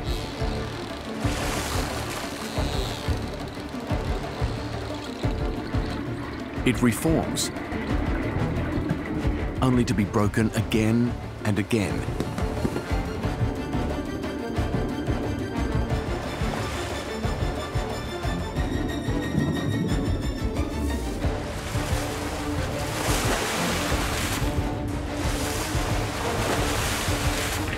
Individual fish picked off.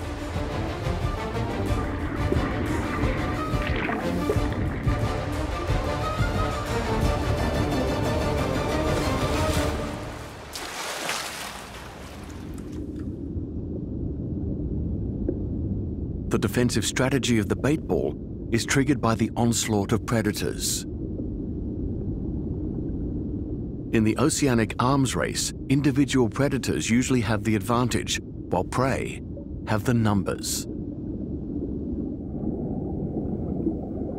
The open ocean is the world's largest desert, and conserving energy is a tactic that can be as important as finding the next meal.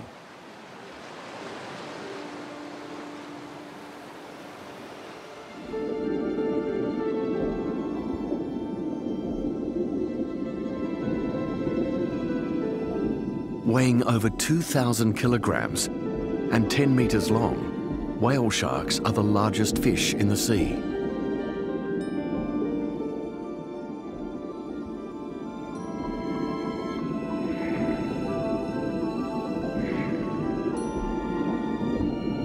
She feeds only on one of the ocean's tiniest creatures,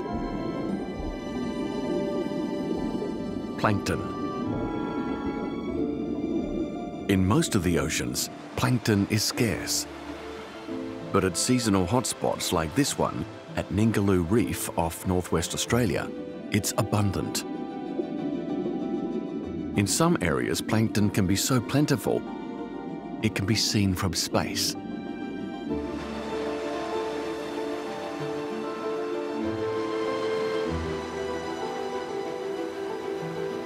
The whale shark must swim across the entire Indian Ocean to arrive at Ningaloo. Her secret weapon is knowledge. She knows the ocean currents, the conveyor belts of the sea.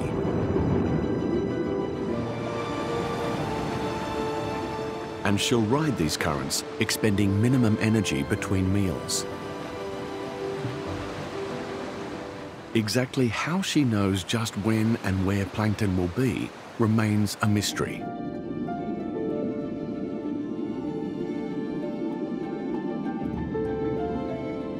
But once she arrives, she gorges. Opening her meter-wide mouth as she rises through the plankton cloud, she takes in tens of millions at a single gulp.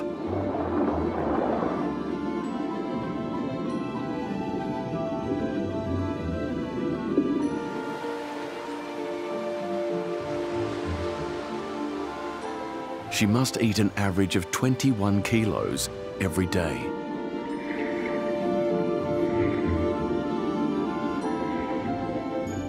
Even though billions upon billions of plankton are consumed, their strategy of vast numbers and virtual invisibility has seen them survive for millions of years.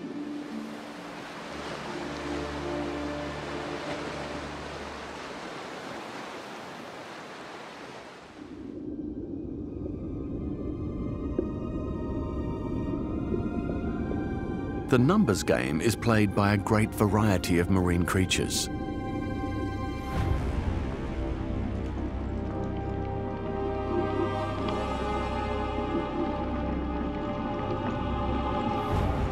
Once a year, spider crabs on the Australian southeast coast mobilise into armies. They are here to upgrade their defensive armour. For extra protection, they march towards the shore in their tens of thousands. But in these shallow inshore waters, there are enemies everywhere. A smooth stingray is on the hunt, and spider crab is on the menu.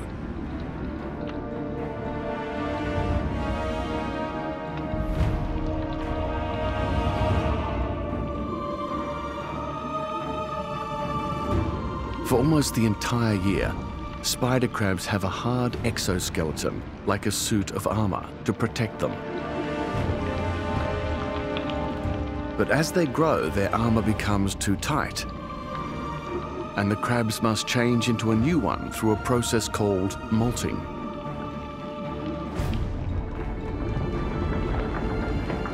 It can take up to an hour to shed their shells, and at least a week before the new shell hardens.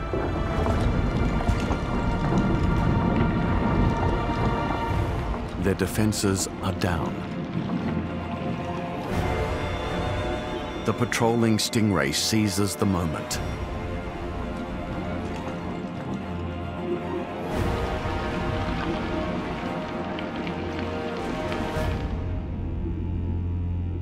the eyes on the top of their heads are of little use.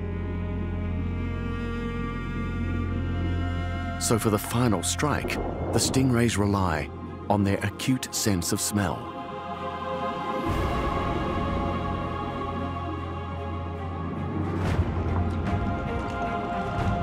The naked crabs pile one on top of the other. A few are sacrificed to protect the many.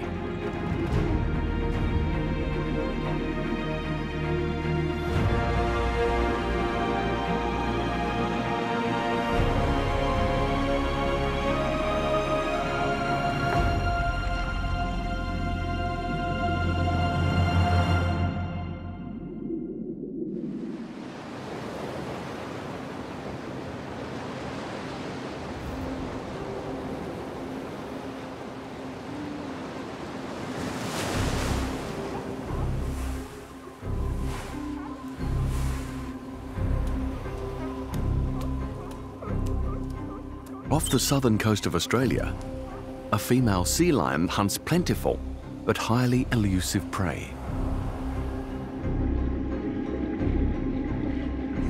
She needs to kill at least 10 kilograms of fish a day.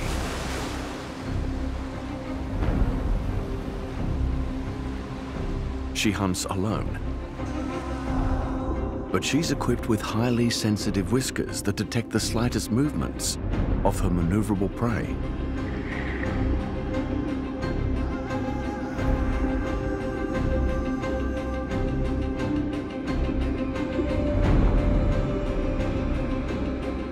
When a fish can make a sudden change of direction, she can react in less than 1/3 of a second.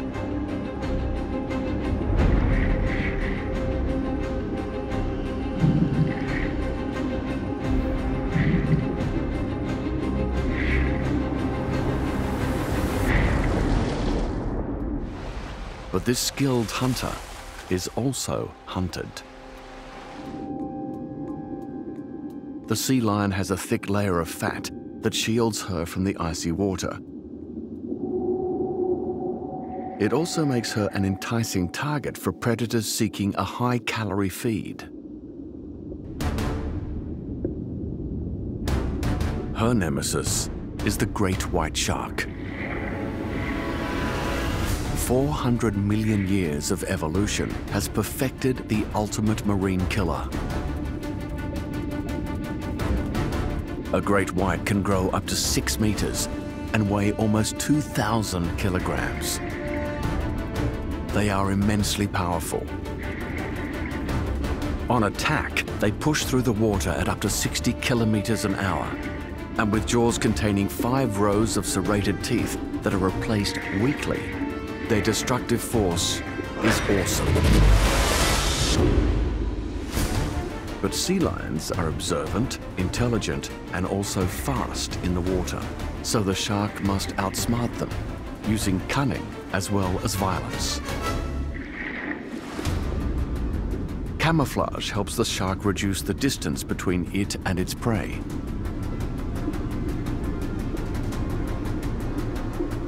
Then, to close for the kill, the shark uses a fiendishly clever battle plan. Great white sharks are the only animal other than humans known to use the sun when they hunt.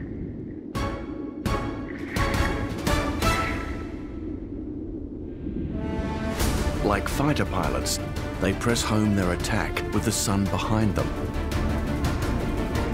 so their prey is blinded by the glare. By the time the sea lion realizes she's in mortal danger, it's too late.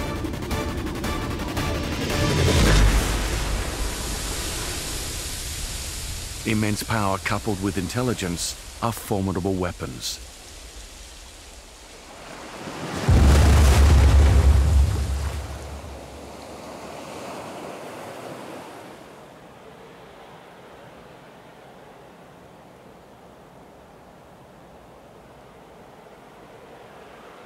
The open ocean may be a vast desert,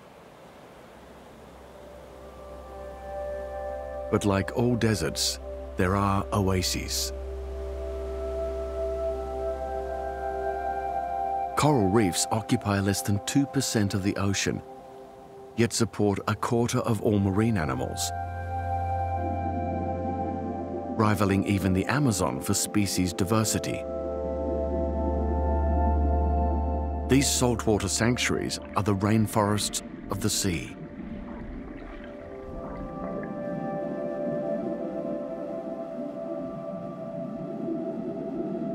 And it's here that marine animal arms races are at their most merciless.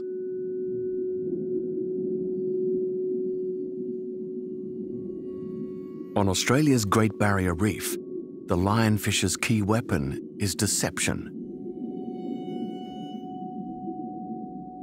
It hides in plain sight.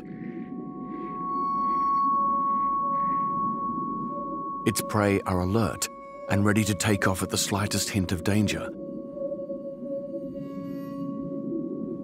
So the lionfish's tactic is to be deliberately slow and conspicuous.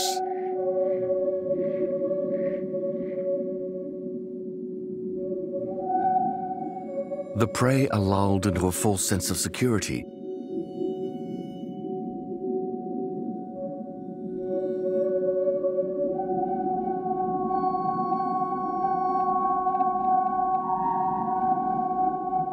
The stripes and long fanned fins confuse and mesmerize.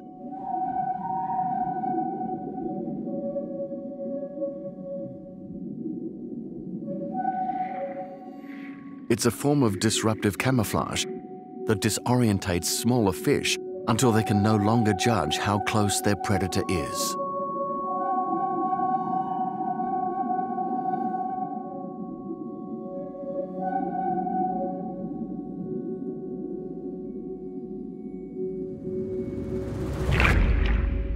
Beautiful and deadly.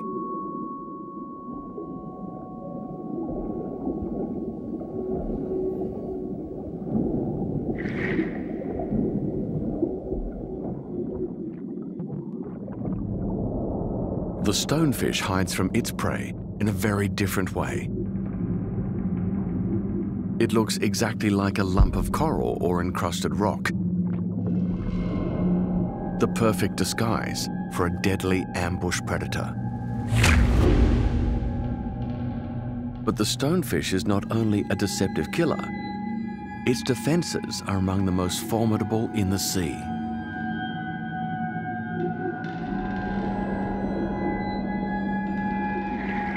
Protected by 13 toxin-laden spines, this is the world's most venomous fish. Even when they see the stonefish, would-be predators know to stay well clear.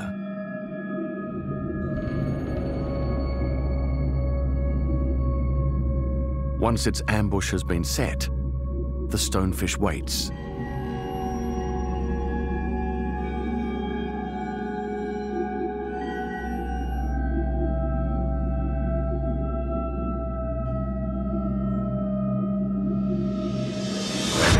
The attack is over in the blink of an eye.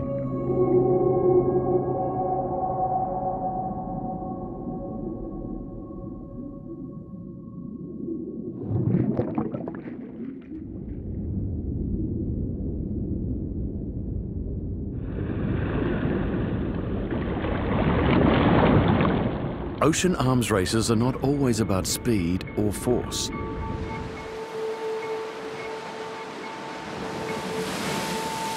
Sometimes slow and steady can win the day. The Pacific bluebottle drifts passively with the wind and currents, but has deadly tentacles that can capture prey. It's not a jellyfish, but a colonial creature called a siphonophore.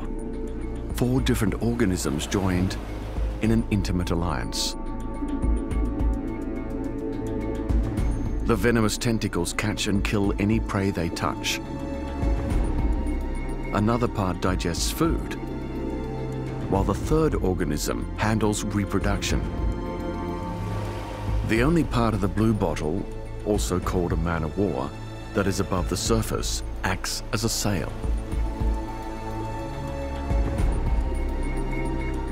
Deadly in both offense as well as defense, this strange mix of creatures seems invincible. But in any arms race, there are always countermeasures. And one bizarre sea slug, the blue glaucus, has developed an immunity to the bluebottle's venom.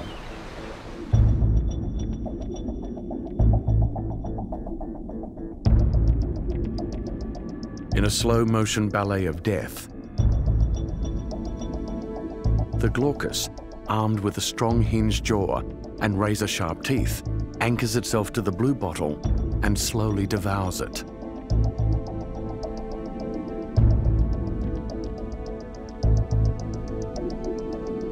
The glaucus then takes its prey's toxins and stores them in special sacs at the end of its finger-like appendages,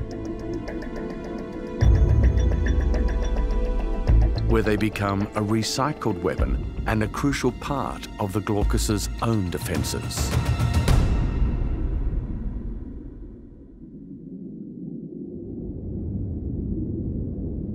Chemical warfare is one of the most ancient manifestations of the animal arms race. In the shallow waters that fringe Indonesia's rich archipelago, a cone shell moves slowly and with deadly intent. This exquisitely beautiful armor protects a battery of deadly weapons, a hypersensitive prey detector, and a harpoon loaded with lethal venom.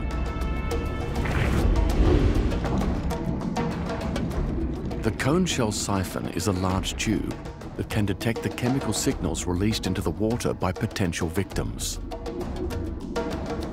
The siphon locks onto a wary and agile target. Slowly, the cone shell creeps closer. Its harpoon is locked and loaded. The payload is venom, a deadly cocktail of around 100 different toxins, so lethal that one drop can kill 10 adult humans. A small fish has no chance. The final weapon is its cavernous mouth.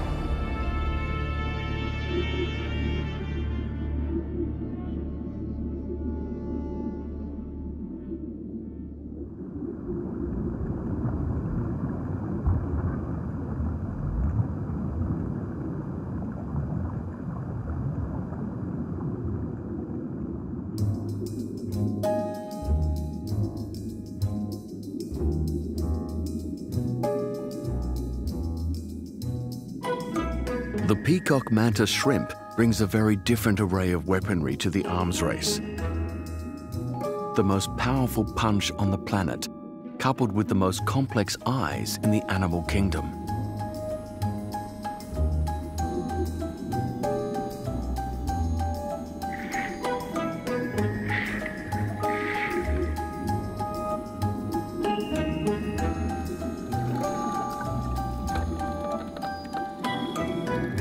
While humans and most other animals have 3 photoreceptors, this shrimp has an incredible 16. It can see both the infrared and ultraviolet ends of the visible spectrum. With stalks that allow both eyes to rotate 230 degrees, very little can slip past unobserved. A small crab, a favorite prey, stumbles into range. It relies on its exoskeleton armor for defense.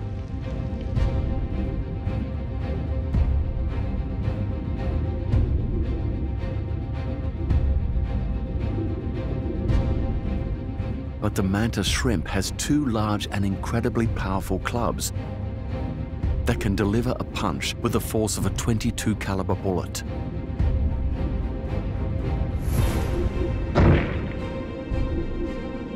The strike is so fast that the water around the club boils. The crab shell is no match for this knockout blow.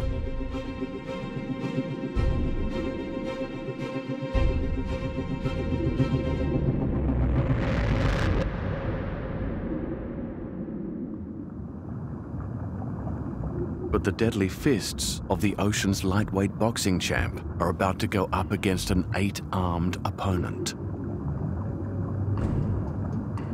The common octopus depends on crustaceans, like the mantis shrimp, for food.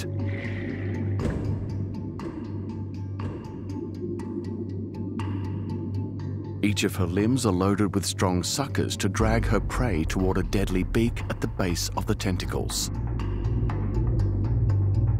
At only 10 centimeters, the mantis shrimp is small, but it's not one to back away from a fight. Counterattack is often the best defense.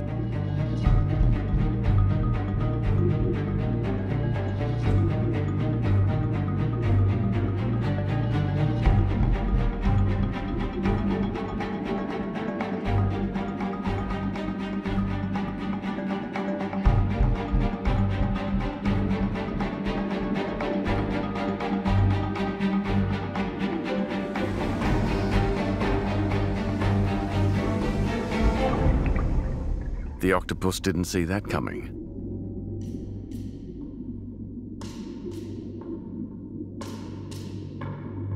But she has a trick up her sleeves for her next assault.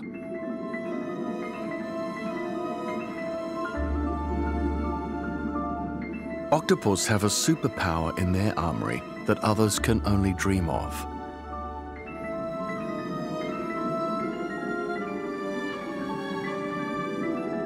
She's a shapeshifter.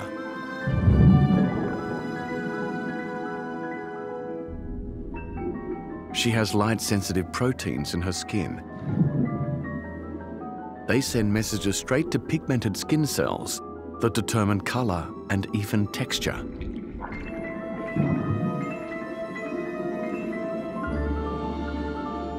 Her camouflage reacts almost instantly to her surroundings. She changes her appearance before she even knows what she's transforming to. It's one of the most effective concealments in the animal arms race. And octopuses need it. They are at the top of the menu for many apex predators and require their full range of defenses to survive. They deploy mimicry, camouflage, stealth.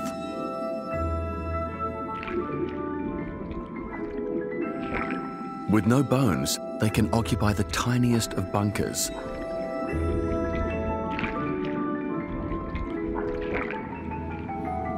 And can beat a strategic retreat behind an inky smokescreen. Octopus are the masters of deception. Defeated by her last prospective meal, she's on the hunt again. This time she decides that ambush will be the better tactic. The crab's external armor is made of keratin that protects them from most predators.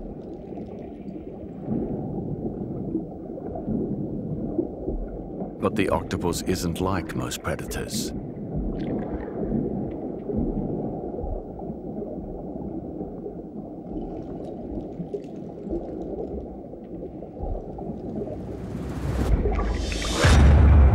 Victory. Now she deploys her concealed and deadliest weapon, a needle-sharp beak, the only hard part of her body. The crab's armor is no protection. Once again, the octopus can hang up her cloak of invisibility.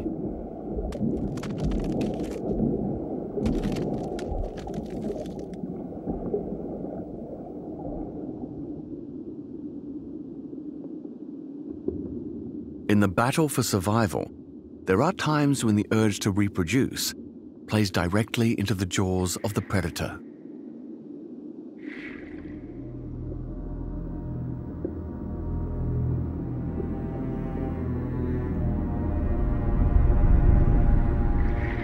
Every few years, female green sea turtles must come to land to breed.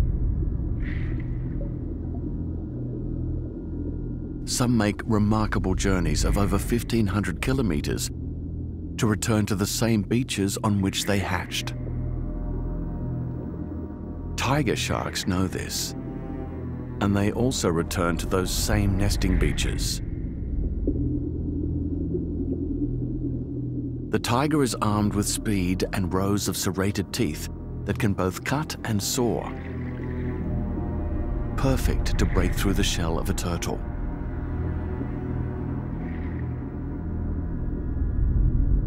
But he is a cautious predator and waits until the time is just right to attack.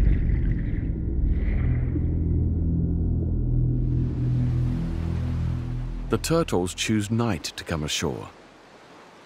It's cooler and they feel protected by the cloak of darkness.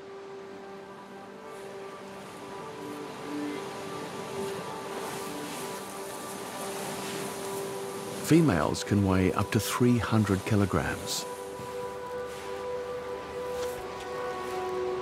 On land, unsupported by water, laying eggs is a tiring process that can take all night.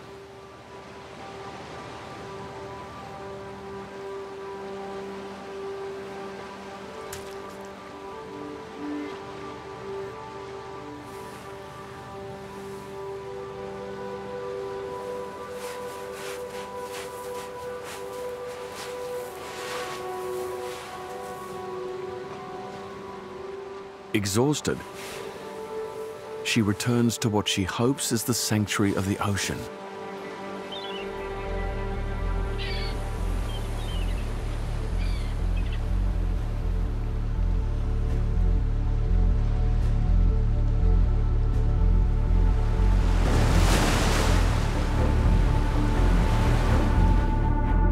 The tiger shark is one of the very few predators able to bite through the turtle's protective shell.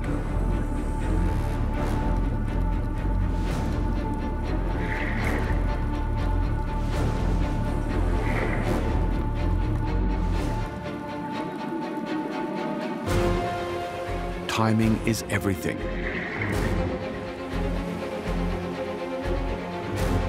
With so many turtles in one place, the hunting is easy.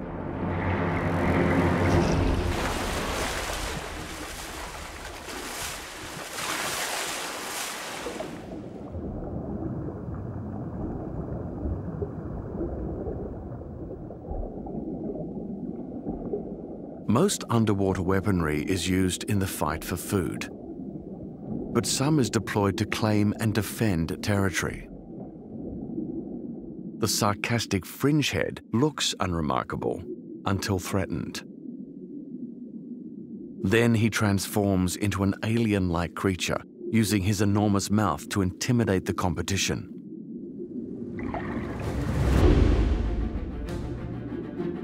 Living along the Pacific coast of North America, he makes his home in burrows or anything available. Here is where he spends most of his time, guarding his shelter diligently.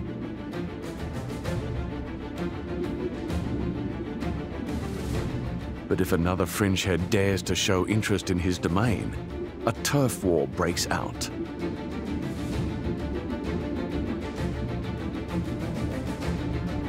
They size each other up, flexing and snapping their oversized jaws.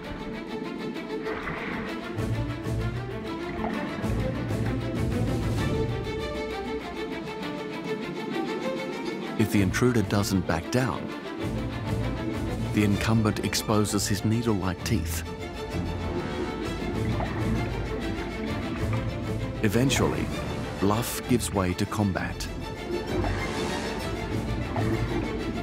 It's a battle of gaping mouths.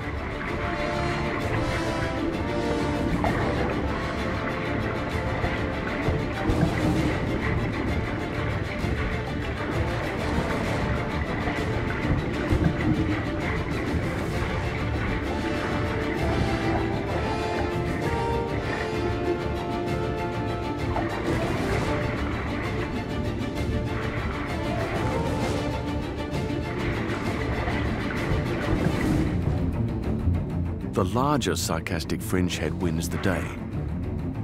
The loser admits defeat and retreats. For fringeheads, bigger is always better.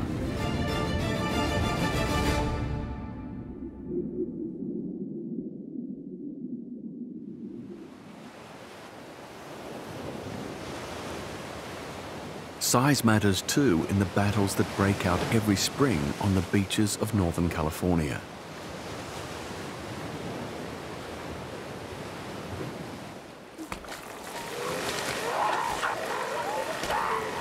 Breeding season for these northern elephant seals.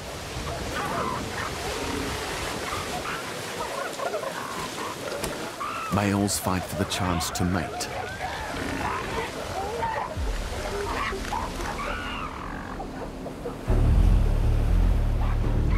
Weighing in at over 2,000 kilograms, this large male is the beachmaster. His size is his most effective weapon.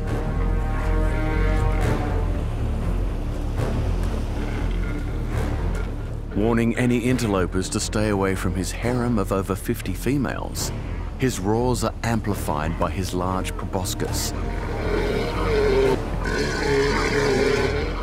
Bellows that can be heard 4 kilometers away.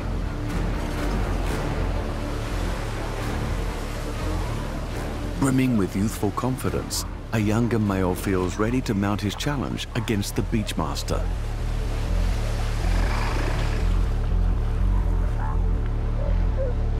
He has desperation on his side. He must win if he is to breed.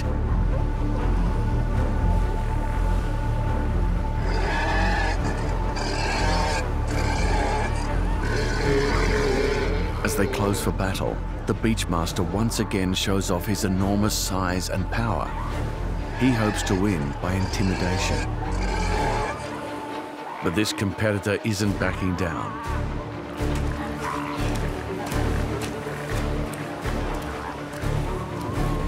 Each draws blood with their sharp canine teeth.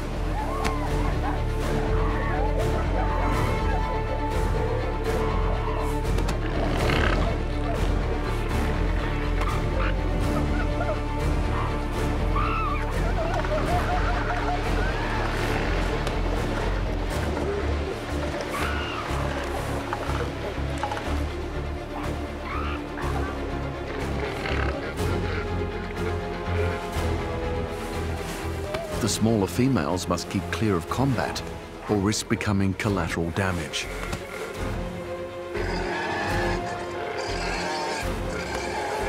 Over years of fighting, the male's skin scars and thickens. The beachmaster has greater protection than his younger challenger.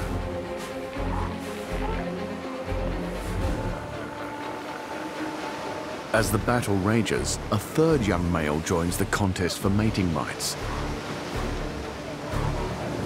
by coming in under the radar. While the beachmaster is occupied, the young male sneaks in and makes his move on a receptive female. They have just enough time to mate before the beachmaster beats his challenger into submission.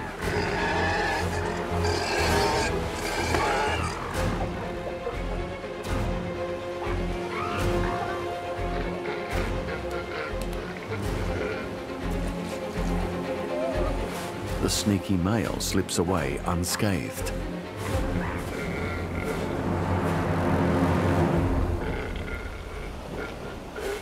Unaware his harem has been compromised, the beachmaster reasserts his mating rights.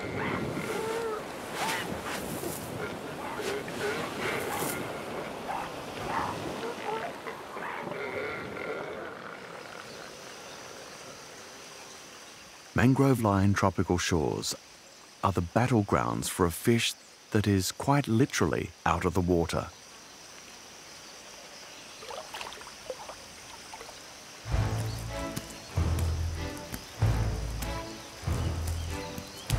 Mud skippers have opted out of the underwater arms race. One of the only fish capable for living for extended periods out of water, at low tide, mudskippers leave the sea to feed on worms, bugs, and small crustaceans.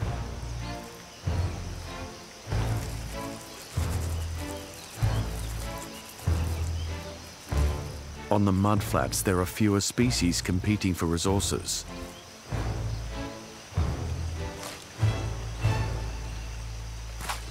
Mudskippers' battles are between themselves.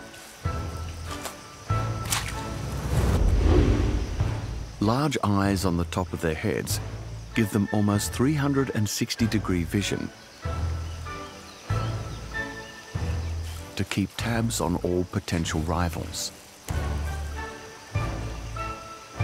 When one male sees another intruding on his domain, he raises his dorsal fin, a battle flag announcing his intention to engage.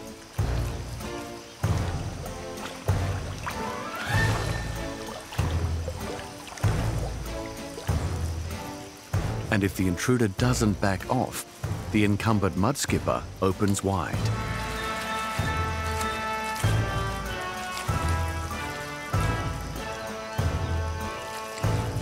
It's a gaping war. The males threaten, chase, and bite at each other in a contest of size and strength.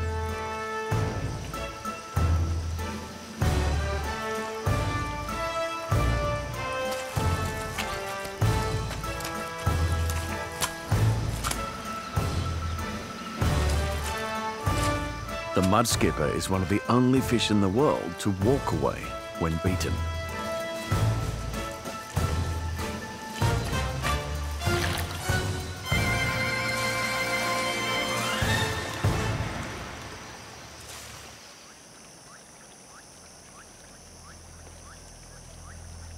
The water channels that thread their way to mangrove-lined coasts are also the scene for interspecies skirmishes and some extraordinary animal weaponry. Lurking close to the surface, an archerfish lies in wait. The black marks along his back help him to blend with the shadows. Keen eyesight allows him to detect prey above the water's surface.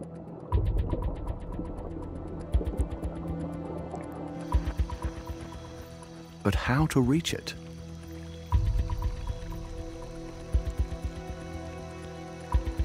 This fish is a sniper and can hit a target over a meter away. Amazingly, he can adjust his aim to allow for the refraction of his target's image as light passes from air to water. The archerfish must be deadly accurate. Crickets have powerful legs and can easily jump out of range. His ammunition is cheap, so he can afford to be trigger happy. Bullseye.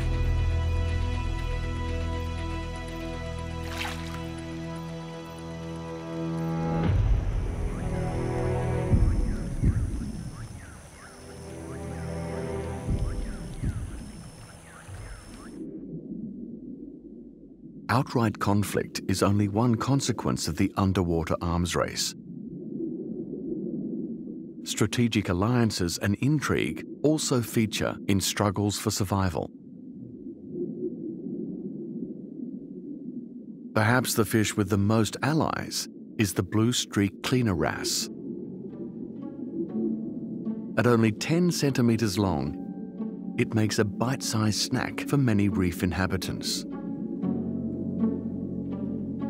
But predator and prey have negotiated a truce.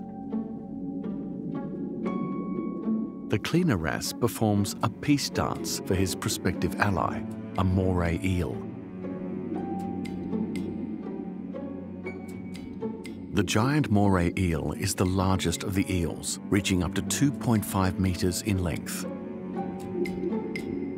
With 2 sets of sharp teeth, he is well equipped to take on octopus, crabs, and fish.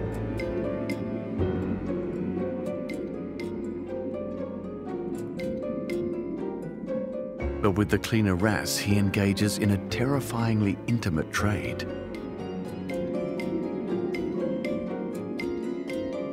The wrasse eats parasites and dead tissue from the eel's hard-to-reach places. And in return for the wrasse's cleaning services, the moray refrains from eating him.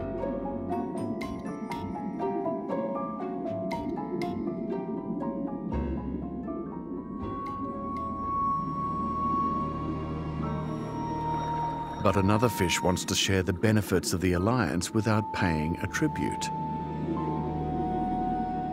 The false cleaner wrasse is a fraud. He mimics the peaceful cleaner wrasse both in appearance and by the dance that lulls other fish into thinking he is harmless. But he is not. He has large curved canines on his lower jaw and likes to feed on living flesh.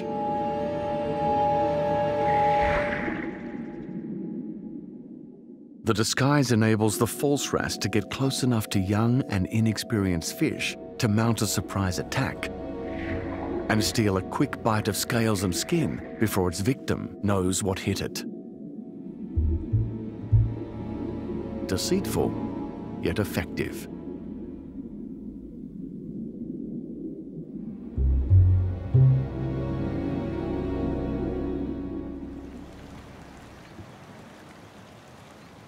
All of the ocean species bring unique weapons to their battles for survival.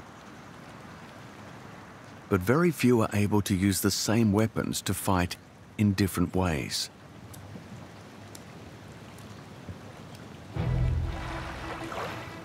Bottlenose dolphins have the intelligence to adapt their hunting strategies to counter the defenses of local prey. Here on the coast of North America, they're known for a highly risky battle plan: stranding. Their sophisticated communications allow them to work as a team.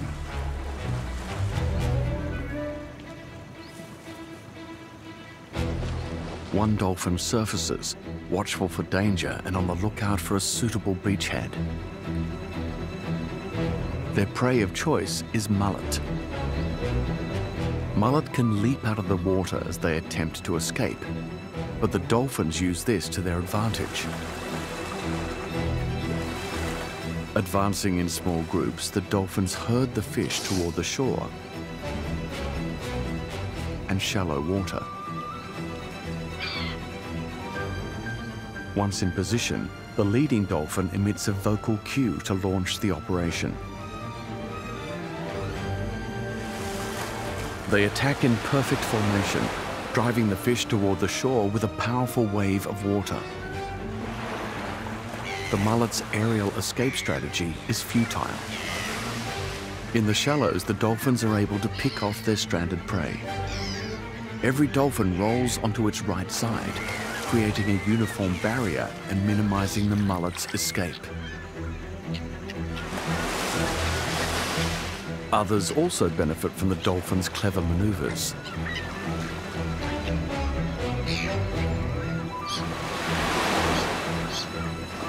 Called strand feeding, this hunting tactic is passed down from mother to daughter. Males prefer to hunt alone. But it is dangerous. Dolphins risk stranding themselves. It takes at least 6 years for a mother to allow her daughter to practice strand feeding without her.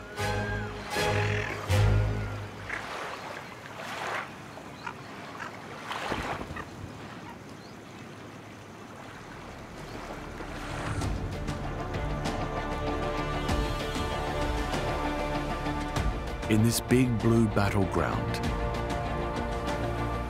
every creature has its own array of weapons for finding prey or avoiding becoming prey themselves. An arsenal of gaping mouths with dagger-sharp teeth, knockout punches, and super speed give some animals an edge in the underwater arms race.